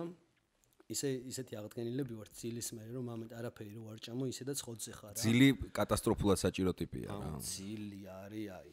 ყველაზე რთული მოსაყვამარებელი ამბავია. რა ყველაფერი ეგ აი ძილი არის ყველაფერი. კარჩე აღდგენის ყველაზე ეფექტური საშუალება არის ძილი რა და პახოდო გააჩნია ძილსაც რა ეხა გამთენი ისაც რო იძინებ. ხო, პროსტა ძილი არ ნიშნავს ძილს ხო, საათობრივად განაწილებული. მაგასაც იქ არის რამე საათი შუალედ სიტყვაზე აი რაღაცა 11-დან 3-მდე გამოიმუშავებ ყველაზე მეტ მელატონინს და ანუ 11-დან 3-მდე რო დავიძინო, მე რო გავიღვიძო და აქტიური ცხოვრება დავიწყო, ძილი ჩამეთვლება. კროსფიტელები არიან ტიპები, რომლებიც 4 საათზე და 5 საათზე დგებიან და იწყებენ დღეს რა. ანუ ის მიღებული აქვს უკვე 11-დან 3-მდე რამდენი საათი გამოდის? 11, 12, 4 საათი? და ყოფნის ორგანიზმს ხადაო. ანუ ყოფნის შეიძლება არ ყოფნიდეს, მაგრამ მაგ საათებში გამომუშავდება ეს ჰორმონი ყველაზე მეტად გესმის. სიტყვას 11-ზე რო დაიძინო და 6-ზე რო ადგე დილით იდეალური იქნება. დაუ ფაბარა. დღეც რამ ხელა დღე გაქვს წარმოიდგინე. ხო და ეს ამით ცხოვრებით ვინ ცხოვრობს მე რა უნდა კრა ეგ არის. ცხოვრებით ვინ ცხოვრობს ის იმას ოლიმპიადაზე და რაღაც შანსი არა აქვს ხო ეგ კონტია. არა, აი მართლა გეუბნები. უყურე სიტყვაზე ესე რო ავიღოთ. 5 დღე ეგ რეჟიმი მაქვს. აი ევროპული მოდელი გულაობის რა, პარასკევის შესაქმე. პარასკევი კიდე ისე შაბათი კვირა რო ავიღოთ განტვირთვის ამბავში. 5 დღე ვიცავ ამას, ანუ ბუდილნიკით ვაკონტროლებ. შაბათ კვირას რო გადავისხა თავზე, ძილს გულისხმობ და რაღაცეები. ის 5 დღე ხო თავის საქმეს მაინც გააკეთებს. კი, იასნია, შენთვის კი. ხო, მაგრამ როცა უკვე სპორტულია, თუ შოსთვის რა თქმა უნდა. აუ, ანუ რა რეჟიმში არია. ანუ რაღაც პუნქტში კი არა და სპორტსმენი რო ხარ, თავგანწირული ტიპი ხარ შენ ამისთვის რა. ანუ ძალიან ბევრ რაღაცაზე გიწევს უარის თქმა რა. მაგრამ არის რაღაც ესენი დასვენების პერიოდი, როცა შეგიძლია ყველაფერი გააკეთო რა. და სირბილს აქვს რაღაცა წესი მე მგონი რა, რაღაც 40 წუთის მერე, ანუ გაუჩერებელი ძუნძულის თუ რაღაცა სირბილის მერე 40 წუთის მერე გამოიყოფ, იწყებს ორგანიზმი გამოყოს, ეს 40 წუთია რაღაცა რა, გამოყოფას რა ქვია, ენდორფინის გარდა კიდე არის რაღაცა ტიპი ბედნიერების, არა. აქსიტაცინი, ხო? მე მგონი რაღაც, ხო, რაღაც აქსიტაცინი ქვია, რომელიც ასევე არის ენდორფინის პონტი ალბათ და 40 წუთი სირბილის მერე, ან ტიპებს იმიტომ ევასებათ, აი დიდი ხანი რო დარბიან, ხო ხდები? მაგრა ასწორებს. მერე ხარ აი 40 წუთი რო დარბიან ხოლმე, ხო გითხარ ძალიან ბედნიერი ვარ თქო მოგატყუებ, მაგრამ ჩემი რეჟიმი კიდე სხვა არის რა. ბუნებაში რო დარბი ხარ, როგორ ასწორებს ის კი, მაგრად. ანუ აი დაროშკასთან შედარებით, მე მაგალითად მირჩევნია გარეთ ვირბინო. არა, იმინე ჩინური სირბილია იმასთან შედარებით, რა დაროშკა ეს ანუ სტრანი რა რელიეფი რო აიღო, ეხა ეგ რო უყურე დახრები რო არ გავითვალისწინოთ რა, ანუ ასვალზე დავდივარ ქუჩაშიც და აქაც კუთხეს არ უცვლი. რატო ჯობია მაინც ქუჩაში სირბილე? თუ რელიეფი არ იცვლება. იმიტომ რომ ის შენ აზეს დარბი ხარ, ის ხო თავისით მოდის. წინააღმდეგობას გულისხმობ შენ? ხო, ანუ თავისით მოდის რა და აქ შენ მიდიხარ, ანუ ბევრად მეტი ენერგია გეხარჯება რეალურად ბუნებრივად როცა დარბი ხარ, ვიდრე ის და პაходу მაგის გარდა, ანუ რაც უფრო ბუნებრიობასთან ახლოს ხარ, ანუ ფუნქციონალური ვარჯიში რატო ითვლება უკეთესად რა, ვთქვათ, ტრენაჟორებს ვაკეთებ რაღაცას, ნაკლებად ეფექტურია, ვიდრე თავისუფალი წონით, ანუ ფუნქციონალურ ვარჯიშს გულისხმობ, სადაც ვთქვათ, ბევრი სახსარია ჩართული ეგეთი ვარჯიში, ბევრად უფრო სასარგებლოა, ვიდრე მაგალითად ბიცეპსის კაჩაობა რა. იმიტომ რომ ცხოვრებაშიც ეგრე გჭირდება, ხო? ვთქვათ, ჭიდაობა იქნება, გაქცევა იქნება, თუ სადღაც ცვრები და უნდა ახვიდე, ის რაც გამოგადგება, ხო. ორჩალიჩობ მაგას, ანუ ყველაფრით აკეთებ რა, ანუ ფუნქციონალურსა და არაფუნქციონალურ შორის განსხვავებაც ეგაი, რომ ჩვენ როგორ უნდა თქვა, ვიფუნქციოთ. სწორია? ვიფუნქციონიროთ, ხო? ვიფუნქციონიროთ, ხო?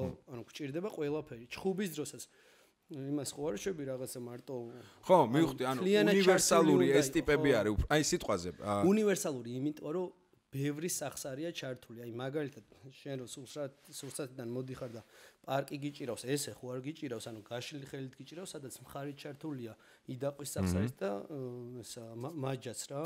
ანუ ფუნქციონალური მოძრაობაა, ვთქვათ, რაღაცას რო სხეული ამ ვარჯიშებით შენ სხეული მიყავს უпроსოდ უქმნის ესეთ პირობებს, სადაც ბუნებაში არის ბუნებრივი. ხო, გამარჯობა, აი მაგიტო დავიწყე ვაფშე ეგ ბაზარი რა. ანუ რაც უფრო ბუნებრივი არის ვარჯიში და ბუნებასთან ახლოს არის, მით უფრო ეფექტური არის რა. ბაზარი არა. ანუ მაგ კრიტერიუმითაც ბევრად უფრო სასარგებლო არის, გარდა იმისა, რომ ეს მიწა აქეთ მოდის რა. всё, მივხვდი. შენ მეუნებოდი ადრე სირბილებზე რო ლაპარაკობდით, რომ ამაზე კიბეებზე სირბილია, ხო, კაი? კიბეებზე ძალიან კაია, ხო, მუხლისთვის და რაღაცისთვის, ხო? ჯერ ერთი სახსრისთვის, ანუ მენჩ სახსრისთვის, მაგრა გიშლის რა მუხლი ხო უნდა აიტანა რო ახვიდე რა.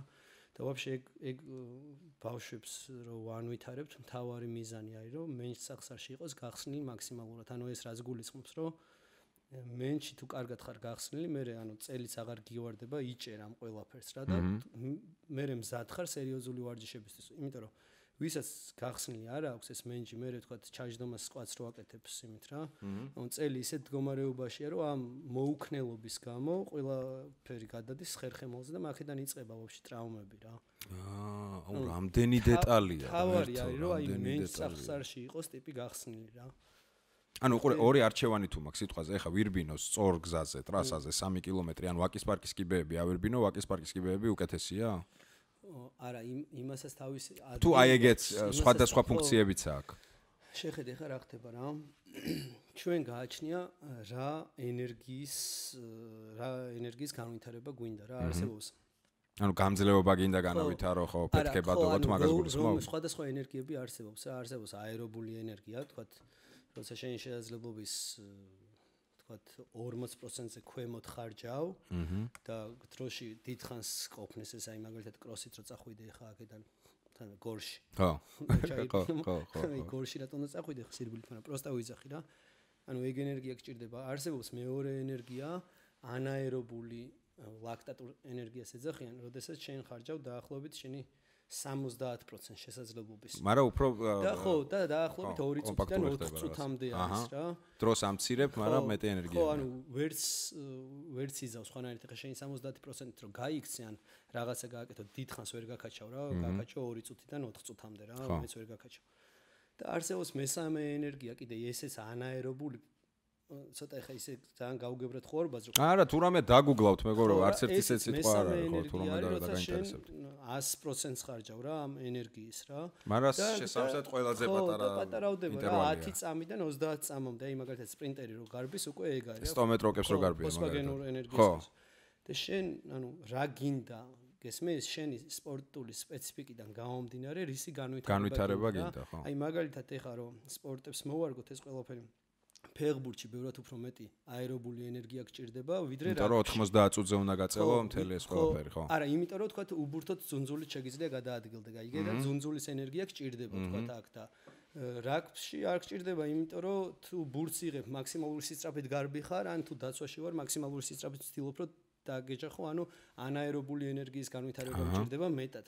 ანუ შენ რომელ სპორტში ხარ ან რისი განვითარება გინდა მაკედან გამომდინარე უნდა ივარჯიშე შენ ანუ როცა ადარებ ვარჯიშებს აი ეს მესამე რაც თქვი რა აი 100%-იანი დატვირთვა და ყველაზე პატარა ინტერვალი აი რომელ სპორტს ერგება სიტყვაზე ყველა სპორტს ერგება სადაც აი ეს აფეთქება არის რა ძიუდოს მიმართულებაში რა თქმა უნდა ანუ ილეთს როცა აკეთებ ეგ ენერგია გჭირდება მაგრამ როცა სანამ ილეთზე შეხვალ აი ეს ენერგია გჭირდება რა 70% თქვა თავს რო იცავ და ამზადებ ამ ილეთს და ხოთი მილიონი დეტალია ხო მილიონი დეტალია და ამიტომაა საჭირო სწორი ადამიანი ვინც სწორად დაგილაგებს რა რომ და გააზრებული ქონდეს ჯერ რა გინდა პირველ შემთხვევაში პირველი ეგ არის რა მე რა არის ანუ ხო არის თქვა რაღაცა განვითარება რო თქვა ერთად გვინდა რომ განვითარდეთ როგორც ათლეტი და ვარჯიშობთ ზოგად ვარჯიშებს აი ათლეტის გასავითარებელ ვარჯიშებს და მე არის უკვე როგორც ათლეტი მე და შენ რომ განვითარდებით ეს შეგვიძლია რომ ერთნაირად გავაკეთოთ რა მე არის უკვე შენი სპეციფიკა და ჩემი სპეციფიკის განსხვავება რა შენ თუ ბასკეტბოლისტი ხარ კალათბურთელი ხარ და მე მორაგბე ვარ სხვა უკვე ჩვენი სპეციფიკები უნდა მიუახლოვდეს ერთმანეთს რა და განსხვავდება ჩვენი სპეციფიკები რა მაგით არის რომ ყველა სპორტს თავისი ფიზმომზადება ჭირდება ხო ანუ უყურე ბავშვობიდან რა სპორტსმენი რო აღიზარდოს რა აი რა როგორ მინდა ეს კითხვის ფორმულირება აი ბავშვია წარმოიდგინე და უნდა შევიყვანოთ სპორტ რომელიმე სახეობაზე ის კი არაც მამას უნდა რაც დედას უნდა რომ აი როგორ ვიპოვოთ იდეაში ბავშვი მონაცემი არის სიტყვაზე ეხა მე რო ეხავნანობ რა რომ ყველაზე გვიან მოусინჯე ბოქსი უკვე იმ დროს მოусინჯე როდესაც სალი მხარე ამოვარდნილი მაქვს იცი ეს ჩემი პრობლემა რაღაც და აღმოვაჩინე რომ აუ ყველაზე მეტად რაც კი ოდესმე მიცდია და ბევრი რაღაც მიცდია აუ ეს იყო მე რო ეს ბავშვობაში გენახა არ ვიცი დღეს შეიძლება წარმატებას თუ არა დღეს მე ხო ხდები 100 ჯერ უკეთეს ხო ვიქნებოდი კი ანუ ძალიან გვიან მოხდა რა როდესაც უკვე ასაკის აღარ მიწობს ხელს და ეხა მაქვს რომ ფორმაში ვიყო და რაღაცა თავი გავირთო და რაღაცა უკეთესად გამოვიქნიო და დარტყმა ავიტანო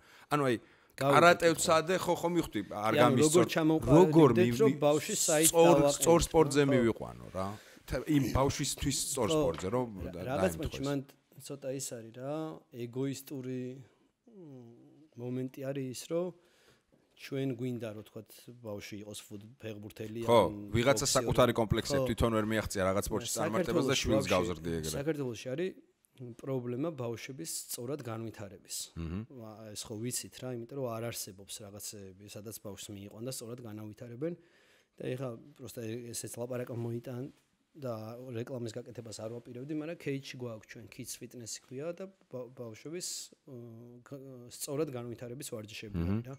ანუ რა ვარჯიშები არის ეხლა ეს? ანატომიური ადაპტაციის ვარჯიშები. თვითონ სიტყვით ხო ხდები და ანატომიურად რომ ადაპტირდნენ და სწორად განვითარდნენ ეს ბავშვები რა.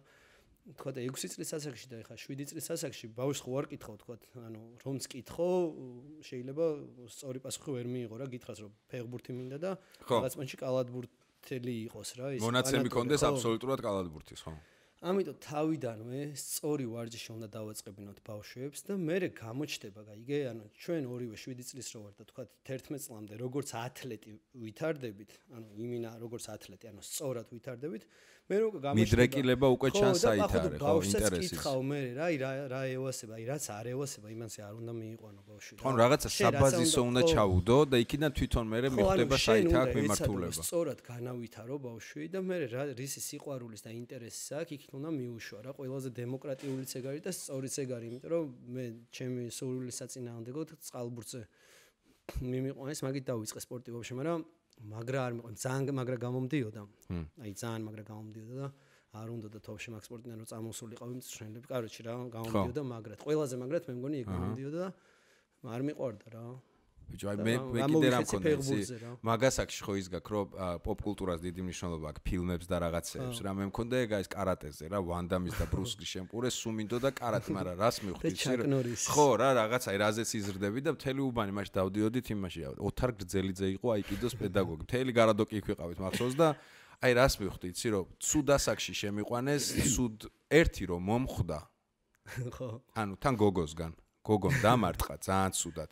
ისე დავკომპლექსდი რომ გოგო მომერია მივხვდი რომ სხვა ალტერნატივა აღარ მინდოდ მე ფეხბურთი უკვე ის იყო პაპსა ყველას გვინდოდა თუ რაღაცა რა გამოგდიოდა არ გამოგდიოდა ფეხბურთი იყო გამოსავალი ხო ხდება ბურთი უყიდე შულს თავი გაანებე თუ რაღაც აი სუნანო პრო აი რატო არ მოვიდ მაგრამ არც მე არ მომივიდოდა ალბათ მამა ჩემის და დედა ჩემის ადგილას რომ იქნებ კაი ეხა აქ გოგოს გამო შეიძლება მაგრამ სხვა რაღაცას ვაცდევინო რა და მაგრამ ჩვენ რო ვიზრდებოდით მაშინ ხო ცოტა სხვა მიდგომა იყო ამ მიდგომა და დრო სხვა იყო ეგ სხვა იყო ხო ის მე ხო ისი რამდენს ვარჯიშობდისო და დედა ჩემი მეუბნებოდა აი რა გინდაო შენო რა აი რამდენს ვარჯიშობ გინდა რომ წვრთნელი გახდეო ასე ხა იმენა ცოტა ისი ეგრე აგიხდეს ყველაფერი ხტები რაღაც პონჩი ისი აი წვრთნელი გინდა რომ გამოხვიდე და ეხა მწვრთნელი ვარ და ისე მისწორდება რომ მწვრთნელი ვარ რომ აი მერთო მადლობა სადაც ვარ რა მაგრამ ეგ მიდგომა იყო თქო გაიგე რომ ან იურისტი უნდა ყოფილიყავი ან 90-იანების რაღაც პრიორიტეტების სხვა ან ექიმი იურისტი ან რაღაც შენ ვაფშე არასწორად თავისუფლება მაგარი შეზღუდული გქონდა ძმაო და ვაფშე ისი რაზე ვფიქრობ აი ვინც უმაღლესში აბარებს ხო 80% ჩვენ თაობას არა აქვს თავის პონჩი ჩაბარებული აბარა ან გაუჩალიჩე სიტყვაზე და უყიდეს ამ იურიდიული დავამთავრე ანუ შუაში არის ხო? ან იურიდიული უნდა ამერჩია, ან სამედიცინო, ან სასოფლო რა. ეს ამერჩიე რა უქნა რა. და ეხა ლანდშაფტის დიზაინი რომ ნდომებოდა, მაშინ არ იყო ეგ პონტი.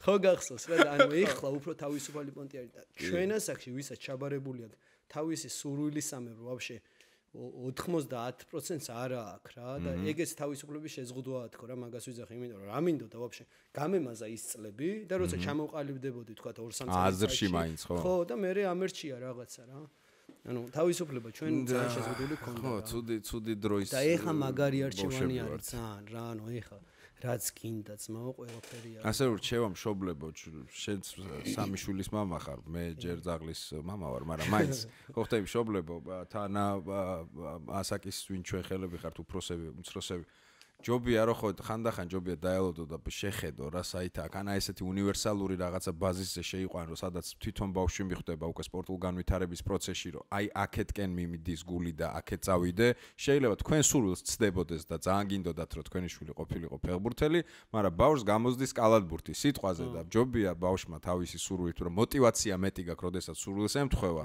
დაძალებული ვარჯიშების სვლა რას ნიშნავს ახლა ძალიან ბევრმა ვიცით კაი რჩევები იყო მე მინდა ხო მაგრამ აი ეგეც ძალიან მნიშვნელოვანია რა რომ ვისთანაც მიყავს ეგ რა ტიპი არის რა აი მწვრთნელი რომელიც აი ესე გებაზრება რა აი ეს გააკეთე ის გააკეთე და აი აქ ბაზრობს ხო ეხლა ჩამოიტანეთ ისა ხორცი ხალაძელნიკში შედეთ და რამე ანუ ბავშვი რო უყურებს მაგას არევას ავტორიტეტი რო იპოვოს პირველ რიგში ხო და ტიპი უნდა იყოს თავარი ჩვენი მწვრთნელების მოვალეობა როცა ბავშვთან მუშაობ ეგ აი რომ ბავშვს შეაყვარო ეს რა და რო შეაყვარო მაგისთვის სპეციალური მეთოდები არის რომ რაღაც თამაშები არის ამ თამაშებში გაქვს ჩადებული ისეთი ვარჯიშები რომელიც სასარგებლოა და პახუთ მთავარია რომ ბავშვი მოიწამლოს ამ ჯანსაღი რაღაცა და მე უკვე გააიასნებს თვითონ რა უნდა რა თავარი ჩვენი მოვალეობა მშობლის არის რომ შევაყვაროთ ბავშვს ეს ჯანსაღი მიმართულება რაღაც ვარჯიში მშობლის მოვალეობაზე როგორ მოყვება უფროსი რა ჯანზია და რა ხოძეა? მაგარ ხოძეა მეკო არის ჩემი საამაყო. რამდენი საამაყო? 13 წლისაა და მაგარ ხოძეა. მაგარ ხოძეა. ხო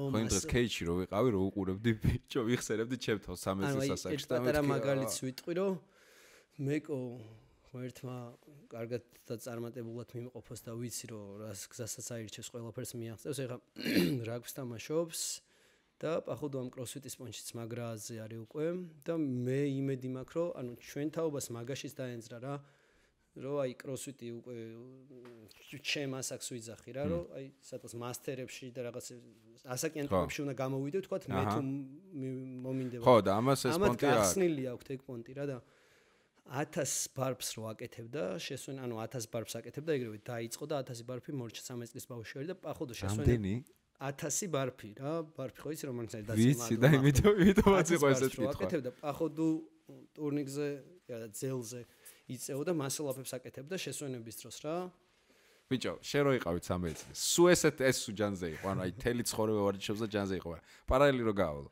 ბევრად ჯანზეა მეკო. ხო. ხო, და ბევრად მაგარ ტანზეც არის რა. ხო, მაგარზე. და ახლა ჩემ ოდნავ დაბალია ჩემზე რა, ანუ მაგარიც გაიზრდება და კაროჩი რა.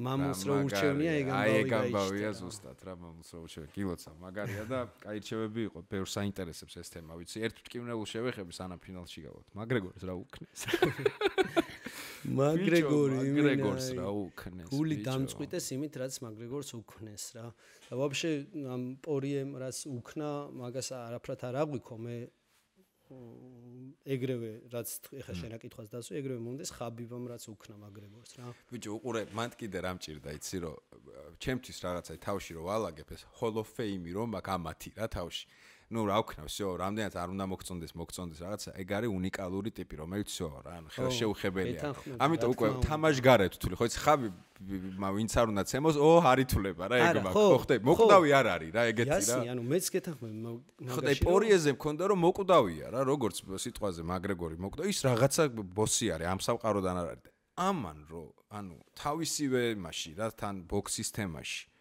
აი ნეტა დაეხჩო თქო რა აი დიაზმა ხო დაახჩო და ის მქონდა რომ არ იცის ეს ჭიდაობა და რა ხო რა ქნა ამან არ და გათიშა ბიჭო ხო მაგრამ პირველი რაუნდი ხო ცემდა მაგრამ ხო მეთანხმები რომ ცემდა ბიჭო პირველი რაუნდი ცემდა მეგონა რომ სერონეს პონტი გამეორდებოდა მაგრამ ნუ აი ეს ფეხზე ხო ანუ რაღაცეებში იასნია მოისუსტებს რის გამოც აგებს ეგ კაცი მაგრამ მე ვფიქრობ რომ პორიესთან თქვა მესამე რო იქნება და ეხლაც რა 50-50 იყო აი მაგათთან ის პონტი არ იყო რომ თქვა ეხა მაგრეგორი მოკლავს ამას ან ის მოუგებს ხო არ იყო ანუ ეგ მე საიდან გამომდინარე იმაშოვდი იცი პირველ ჩხუბს რო ვიხსენებდი და ვაანალიზებდი რა გზები გაიარეს ანუ მაგრეგორი რომელიც მერე კაკრას მალე მიაღწია ყველაფერს და ჩამოშორდა დროის ამბავში ვიძახ რა ბოლო 3 წელიწადში 40 წამი ჩხუბა სერონესთან ხო რა ეგ უკვე სხვა ლეველი არის მაგრამ ის ტიპი რომელიც სულ მუშაობდა ხო მიხვდი ეს დაიმონდა რა სულ ნონ-სტოპით რა როგორც მიმართულებით ცხოვრებაში რა ამიტომაც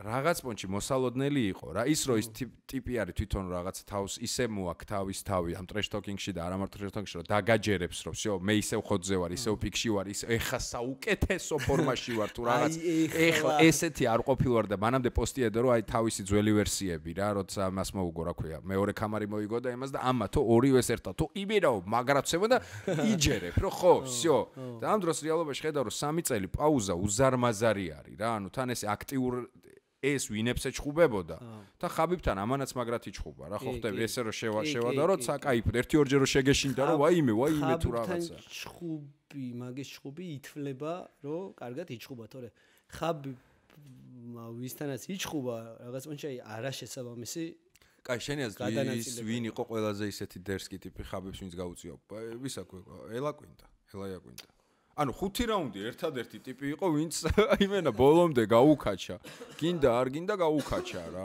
მაგრეგორზე ვფიქრობ ისევ როცა გაასაწყლა მაგრეგორი მგონია რომ ყველაზე რთული იყო მაგისთვის რა თვითონაც მაგას ამბობს ხო ანუ თვითონ მაგას ამბობს ხო რა გეჯიზე მეგონა მაგრამ ესეთი ბავშვური დაცინოა რაც გეჯის უქნა აი რა ფარჩაკა და ისიც რა ქვია იმას რა ქვია კარატისტი როჟარო არის რომელი ერთი ყველა მანდ გეიჯმა ვის მოუგო ფერგუსონს ხო აი ფერგუსონზეც ხო იყო ის ბაზარი რომ ხო და აი მივხვდი რომ არა ხო და მეც ტიპი ვიყავი მჯეროდა რომ ფერგუსონი რაღაცაში იზავს იდაობა თვითონ რო შეადარო სხვა დისციპლინებს იმდენად პრივილეგირებული არის და იმდენად ძლიერი დისციპლინა არის თქვა სხვასთან შედარებით როდესაც ერთ-ერთზე ჩხუბობ კაცთან რომ ხო ჩანს ეხა რა UFC-ში ხო გამოჩნდა რომ ჭიდაობა უფრო დომინირებს ხო აი ვისაც ბაზა ჭიდაობა აქვს ბევრად უფრო რთული არის თქვა ვისაც ბაზა თქვა ჯიუ-ჯიტსუ პანჩინსო ხო რაღაცეები რა ხო და ხაბიბი ნუ კავკასიელი როა და ძალიან შრომის მოყვარე რო არის მაგის ინტერვიუ ნახე ძმაკაცის ნახე ბავშვობის მე ლიჩნად არ მევასება მაგრეგორის კომანდა ვარ ხო მაგრამ ჩხუბის პონჩი ანუ ბრმა უნდა იყო ხო არასამართლიანი ტიპი უნდა იყო რომ ეგ ხო ხაბიბზე მაგავი არა ვერავინ თან ბიჭო აი დისციპლინის ის არის რა ნომერ 1 ნიმუში რა ბიჭო, ხო, ეგრე უსმანიც არ არის ცუდი ბიჭი და ისიც რა ქვია, ადესანიაც, ხო ხტები მაგამ ბავშვი, მაგრამ ჯერ კიდე ბევრი აქვს დასამტკიცებელი. აი ჯონსი, ხო რა, ერთადერთი ჯონსი 20-ზე ხა არის ლაპარაკი, რომ შეიხებმა იყიდეს 20 ბრძოლა რა. რომ ის დააბრუნოს სემპლიერი, ხო ხტები ჯორჯი. სამპიერი. ხო, სამპიერი და გონია რომ პიკში რო ყოფილიყო საინტერესო ჩხუბი იქნებოდა, მაგრამ ეხლა გონია რომ ძალიან მიყვარს, ძალიან დერსკი ტიპია, პიროვნულადაც სუპერ ტიპი არის რა, ესეთი რაღაცა კეთილშობილების ხო. მაგრამ რა მგონია იცი რომ აზრი არ აქვს რა, კი, დიდი ჩხუბი იქნება მის pay-per-view სპონსორში, ხო რა. შანსი არ აქვს 40 წლის ასაკში. პიკში რო ყოფილიყო ბაზარი არა, აი საოცარი სანახაობა იქნებოდა, მაგრამ ბავშვი დაჩაგრავს გონია რა. კი, თანხმობდი. Вообще რა იქნება იცი მაგარი აი ფილმებში რო არის ხო ისი რაღაც კულმინაციას რო ელოდები ჩემთვის ანუ ჩვენ ადამიანებს რა წერანს ვიძახდი რომ გვინდა რომ აი ვიღაც იმას ველოდებით სუპერმენს თუ სპაიდერმენს თუ ბეთმენს აი ვიღაც კონორაც вообще მაგმოჩი გაგვიტყდა რომ კონორაც ეგ ტიპი ყავდა რა იქ კამარი მეორე და ჩვენი კონორა და გამოდიოდა და მაგარ რაღაცებსაც ბაზრობს თან მაგრა ბაზრობს ვერ საქმეიცის მარკეტოლოგია საოცარი ბაზარი არა ხო და ჩემთვის ეხა რომ წარმოვიდგინე აი მაგ თესლის სცენარი იქნება რომ კონორა დაბრუნდეს ამათ ყველას თავები დაახიოს დიას მოუგოს ამას მოუგოს და 20-ე ამისი დააბრუნოს დიასი მაკგრეგორი იქნება ეხა ძალიან ფილმი დახატა ეხა შე ხო არა დიას მოუგოს ტრილოგიაში ხო მას პორიეს მოუგოს ხო მაგრამ ნახე ჰოლივუდურად არ დავამთავრებ ხაბებთან მაინც წააგო ხო თუმცა მაინც ის იქნება რა ხო რომ მაკგრეგორი მაინც მაკგრეგორია ხო მაგრამ გამისწორდება რომ აი ესეთი რა ჩესტნი ესეთი ღირსეული ბოი რომ იცეს რა ხაბებს რა და ისი არა რომ ხო და მე იმენის ესროლოს და რაღაცები. მან ვაფშე ფსიქოლოგიურად ისე წააგო ტიპმა რომ აი ვაფშე ეგრე პრეს კონფერენციებზე მივხვდი რომ წაგებული ქონდა. აი მანამდე რო უყურებ, ყველას ხო რას უშვება რა, არადგურებს და აი ხაბს უყურებდი აი ხო რაცი სისხლიანი აი ამაზეც რა face to face რო არის. Let's resa რო იღადავება ეს. მე რაღაცები. Let's resa. რა გააფარშა კამერა რა. საშინელება გაუკეთე. კაი, იმედი ვიქონიოთ, რომ ბიძია კონორი დაბრუნდება. აი მერაბი და ქართველები თავისთავად ჩვენები. მერაბი თოფურია და ბიჭის გვარი დამავიწყდა რა. აი მას ჩიმაევთან ერთად რო არის, მეც დამავიწყდას. აუ, სუპერ კაცი. უმაგრესი ბიჭი არის რა. კაროჩი მგონია, რომ ძალიან პერსპექტიულია. დიდი შანსები გვაქვს რა. ანუ რეალურად თან ეს წელი 2020 ყველაზე თუ რეიტინგის ამბავში ქართველებმა დაბომბეს მაგრად, ანუ აი ძალიან მაგრად დაბომბეს. და ესე თუ გავაგრძელეთ მინიმუმ რაღაც 2 წელიწადში მგონია რომ პირველი კამარი ქართულიც იქნება რა. აი ჩვენი ძმა უნდა ჩავიდეს UFC-ში რა. ვინა? აი რო ჩაწერე ინტერვიუში მე რო ვავარჯიშებდი უძმესი. რაულაზე როგორ მეწყინა რომ არ გამოვიდა UFC-ს ამბავი, როგორ მევასე. არ გამოვიდა? არა, არ გამოვიდა. გატეხა მაგ. მაშინ იყო ინტერვიუზე რომ მე ლაპარაკებდა რომ აი მაგ ეტაპზე ვართო რა კონტრაქტის განხილვა რაღაცები და მე რაღაცები ნახე და არ საოცარი კაცია. რაულ შენკენაცვალი გულში.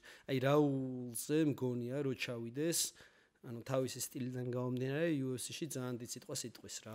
აი თავის სტილია რაღაც ისეთი. ძალიან მინდა. რომ აი მგონია რომ რაულ წარმატებები აი საოცარი კაცია. მოკლედ, ჩვენი რჩევები იყო ყველაფრისთვის მადლობა ივექს და წარმატება რაულსაც და თელ ქართველებს ვინც არიან UFC-ში და არა მარტო UFC-ში, ნებისმიერ რაღაც არენაზე და ასპარეზობის ნებისმიერ ფორმაში სადაც ქართული ფიგურირებს მართლა გულწრფელად წარმატება. ბოლო რუბრიკა არის, რჩევებს ვაძლევთ ხოლმე მაყურებლებს. ფილმები, სერიალები, რაღაცები. სერიალები არ ვიცი შენს მომავალს. ვაფშე არ უყურებ არაფერს? Black Mirror მაქვს ნანახი. უკენ არჩევია. ეს რჩევითაც რო გითხრა რომ ეგრე ბოლომდე არ უყურე? თავიდან ბოლომდე. ბოლომდე მაქვს ნანახი, პროსტა რო გითხრა რომ აი რა ესეთი მაგარია და ფილმებს ურჩევ რა. დავაი, გამოუშვი ფილმები. ერთი Pulp Fiction, ясния. Опа, ძველი, ესე იგი. ხო, ძალიან მე. მაკულატურა მეგობრებო, Pulp Fiction, ანუ Quentin Tarantinos შედევრი, ვისაც არ გინახავთ და შეიძლება ეგეთი რამდენიმეც ვიპოვოთ რომ არ უნახავს, Pulp Fiction-ი, Quentin Tarantino. მეორე არის ახალი ფილმია შედარებთ, ეს ალბათ ყველას აქვს ნახი, რაც თქვით. ესა პლატფორმა არის ძალიან მაგარი ფილმი. ეგეც ურჩია. სუპერ ფილმი. კი, სუპერ ფილმია. თუ ვინმე წინა ეპიზოდები არ გინახავთ, აგერ ამონათ და ეხა პლატფორმა საოცარი ფილმია. რა მაგრა ძალიან ასწორებს რა ვაფშე. აი ცოტა ეგეთი არასტანდარტული ფილმები. ბიჭო, იდეა, ძალიან მაგარი იდეაა პლატფორმაში. ჯერ გაკეთებულია საოცარი, ძალიან მაგარი გადაღებული, მაგრამ ის იდეა, რასაც ემსახურება, რომ ცხოველები ვართ. ხო ხვდები რა, ადამიანის ბუნება არის, რომ რაც არ უნდა გაიპრანჭო ზემოდან, გადაიცვა, გადმოიცვა გაიბრუნჭო, მაინც ინსტინქტი გაქვს, რომ ცხოველი ხარ რა. საკმარისია რისკი იყოს, სიცოცხლესთან რაღაცა თვითგადარჩენას ეხებოდეს, არაფერი აღარ გაინტერესებს რა. მე იმინე ნაგრძნობი მაქვს ეგ, რომ აი ძალიან ცუდი ცხოველები ვარ თან. მეც არაერთხელ. რაღაც არაერთხელ თან, აი არაერთხელ მიგზნია, რომ ისეთი ცხოველი ვარ რა, საშინელება. ხო, ანუ გვაქვს რაღაც რეჟიმი, რომელიც არ ვიცით და ექსტრემალურ სიტუაციებში ეგრევე ვარ თან. ოღონ ძალიან ექსტრემალურ სიტუაციაში ერთვება რა. ვაფშე ხვდები, რომ არაფერზე აღარ იღლები, არაფერი აღარ გიტყდება, ვაფშე არაფერი აღარ გეხება და ვაფშე ყველაფრის გაკეთება შეგიძლია, რაც დღეს ტელევიზორში გულს გირევს თქვათ რა. კი, ეგ არის რაღაც გარემო, რომელიც გთავაზობს იმედია მილიონში ერთხელ მაგ რაღაცა თამაშის წესებს და შენ გიწევს, რომ ინსტინქტებზე გადახვიდე და გონება გათიშო რა. ხდება ხოლმე. მესამე ფილმი მაგას ვერ ავული გვერდს, არის ინტერსტელარი, აი ეგ არის ისეთი შვენება ფილმი არის. კარგი, მძიმეწონიანი ფილმები მე ვასწავლე, აი რაღაცა მსუბუქი ფილმი. საკაიფო ფილმია, ვისაც არ გინახავთ. მესამე ფილმი იყო ინტერსტელარი, მეტიუ მაკონახი, ოსკარი მაგაში აიღო? არა, ოსკარი აიღო, სხვა ფილმში აიღო, სპიცროებისთვის. საოცარი ფილმი, რაღაცა პოსტ-აპოკალიფსური, სამყაროს აღსასრული დგება და უნდა კოლონიზაცია გააკეთონ, გადავიდნენ სხვა პლანეტაზე, თორე დევიბრიდებით და კოსმოსში უშვებენ შატლს, ხოლო მერე რა მოხდება, მერე უკვე აღარ გეტყვით, იმიტომ რომ თელი მუღამი არ ვარ დავასპოილერო, არის მერე. კაი, სამი ფილმი ივიკოს იყო, ეხა სამი ჩემი ფილმი. მოკლედ, ფრანგული ბესტსელერი იყო წიგნი, მაგრამ ფილმით საოცარი ფილმია, 99 ფრანკი ესე ქვია. ნანახი მაქვს სარეკლამოში რომ. სარეკლამო ინდუსტრიაზე არის და ტიპი, რომელიც არის ერთ-ერთი საუკეთესო მარკეტოლოგი, დრაგების გამო და რაღაცეების ფასეულობების გადაფასების გამო რა ემართება და საინტერესო თემებია წამოწეული. წიგნი არ წამიკითხავს, არ გავიპრანჭები, პირდაპირ ფილმი მაქვს ნანახი, მითხესო წიგნი ჯობიაო, თუ წააწყდებით, წაიკითხეთ და ე წიგნი, მაგრამ ფილმიც ძალიან კარგია. პირველი იყო 99 ფრანკი, მეორე არის ნამდვილი ისტორია 127 საათი თუ გაქვთ ნანახი. საოცარი ისტორია, როდესაც ტიპის სახელი დამავიწყდა, მაგრამ სტორი არის იმაში, რომ სადღაც სალაშქროთ მიდის ადამიანი მარტო, ძალიან ლამაზ ადგილებში, რაღაცა ფეხი დაუცურდება და ჩავარდება კანიონში, ზემოდან ხელზე დაეცემა ქვა და აი ამ ქვასთან ერთად ანუ გაიჭედება. ვერსად ვეღარ მიდის, ხელი არის მოყოლილი. და ამ ადამიანმა გაატარა 127 საათი ამ მდგომარეობაში, რა მოიმოქმედა, ანუ ადამიანს რა შეუძლია ექსტრემალურ დროს, ესე იგი, ესეც მაგ თემას რო დაუბრუნდეთ, ადამიანის ტვინი რეებს გენერირებს, როდესაც ექსტრემალურ სიტუაციაშია მაგას ნახავთ, ყველას გირჩევთ ნახოთ და მოდი ესე იგი, ცოტა ძველი ფილმებიდან გავაცოცხლოთ 2000-იანები, გირჩევთ ნახოთ ბრწყინვალე გონება. ძალიან კარგი ფილმია. თუ არ ვწდები, ესეც არ მახსოვს ზუსტად არის ნამდვილ ამბავს დაფუძნებული ადამიანი, რომელმაც ნობელის პრემია აიღო და სამი სიკეთის ბაზარი ეგ არის? არა, ეს არის რასელ კროუ თამაშობს, მათემატიკოსია გენიალური რა. და ცოტა ისა აქვს რა, ცოტა არ არის ადეკვატური რაღაცეებში და ნამდვილი ამბავია რა. ერთი სიტყვით, აი ეს სამი ფილმი, რომელიც მე გირჩიეთ, ივექს, მე ერთადერთი მინდა რომ გისურვო წარმატება. ბევრი სერიოზული წამოწყება გაქვს და მინიომები გაქვს მოსაგები. და ზუსტად ვიცი რომ აქამდე არაერთხელ მოგიგია და ამასაც როგორ მოიგებ ამ ყველაფერში დარწმუნებული ვარ. იცოდე რომ შენს გვერდით ვარ. ჩემი ძმა ხარ და შენ ძალიან დიდი მადლობა რომ მომიწვიე და გილოცო. ეს რაც გააკეთე ისე მაგრამ მომწონს რომ მინდა რომ ყველაზე წარმატებული იყო. მჯერა რომ ეხლა ისედაც ქართულ რეალობაში ამ პოდკასტის ამბავში ყველაზე წინ ხარ და აი ჯო როგანამდე მიგეხციო. შენ გაიხარე, ჩემი ძმა ხარ ძალიან მაგრამ მიყვარხარ კიდე. Always welcome და ბოლოსკენ გეტყვით რომ გაგახსენებთ იმას რომ ორი ჩვენი საინტერესო ტიპი რომელიც იყო ერთი ესე იგი ქვემოთ არის description-ში სმაჭამა ვისაც გევასებათ მოძებნეთ Facebook-ზე გვერდი და ხან კანჭი გადაარტყით ხან არ გადაარტყათ ასე შემდეგ და მეორე al-ma მუსიკალური ძალიან საინტერესო YouTube page-ი სადაც ძალიან კარგ ნამუშევრებს ნახავთ ისიც description-ში არის. ივექს მადლობა ჩემო ძმაო. არა სერიოზული პოდკასტი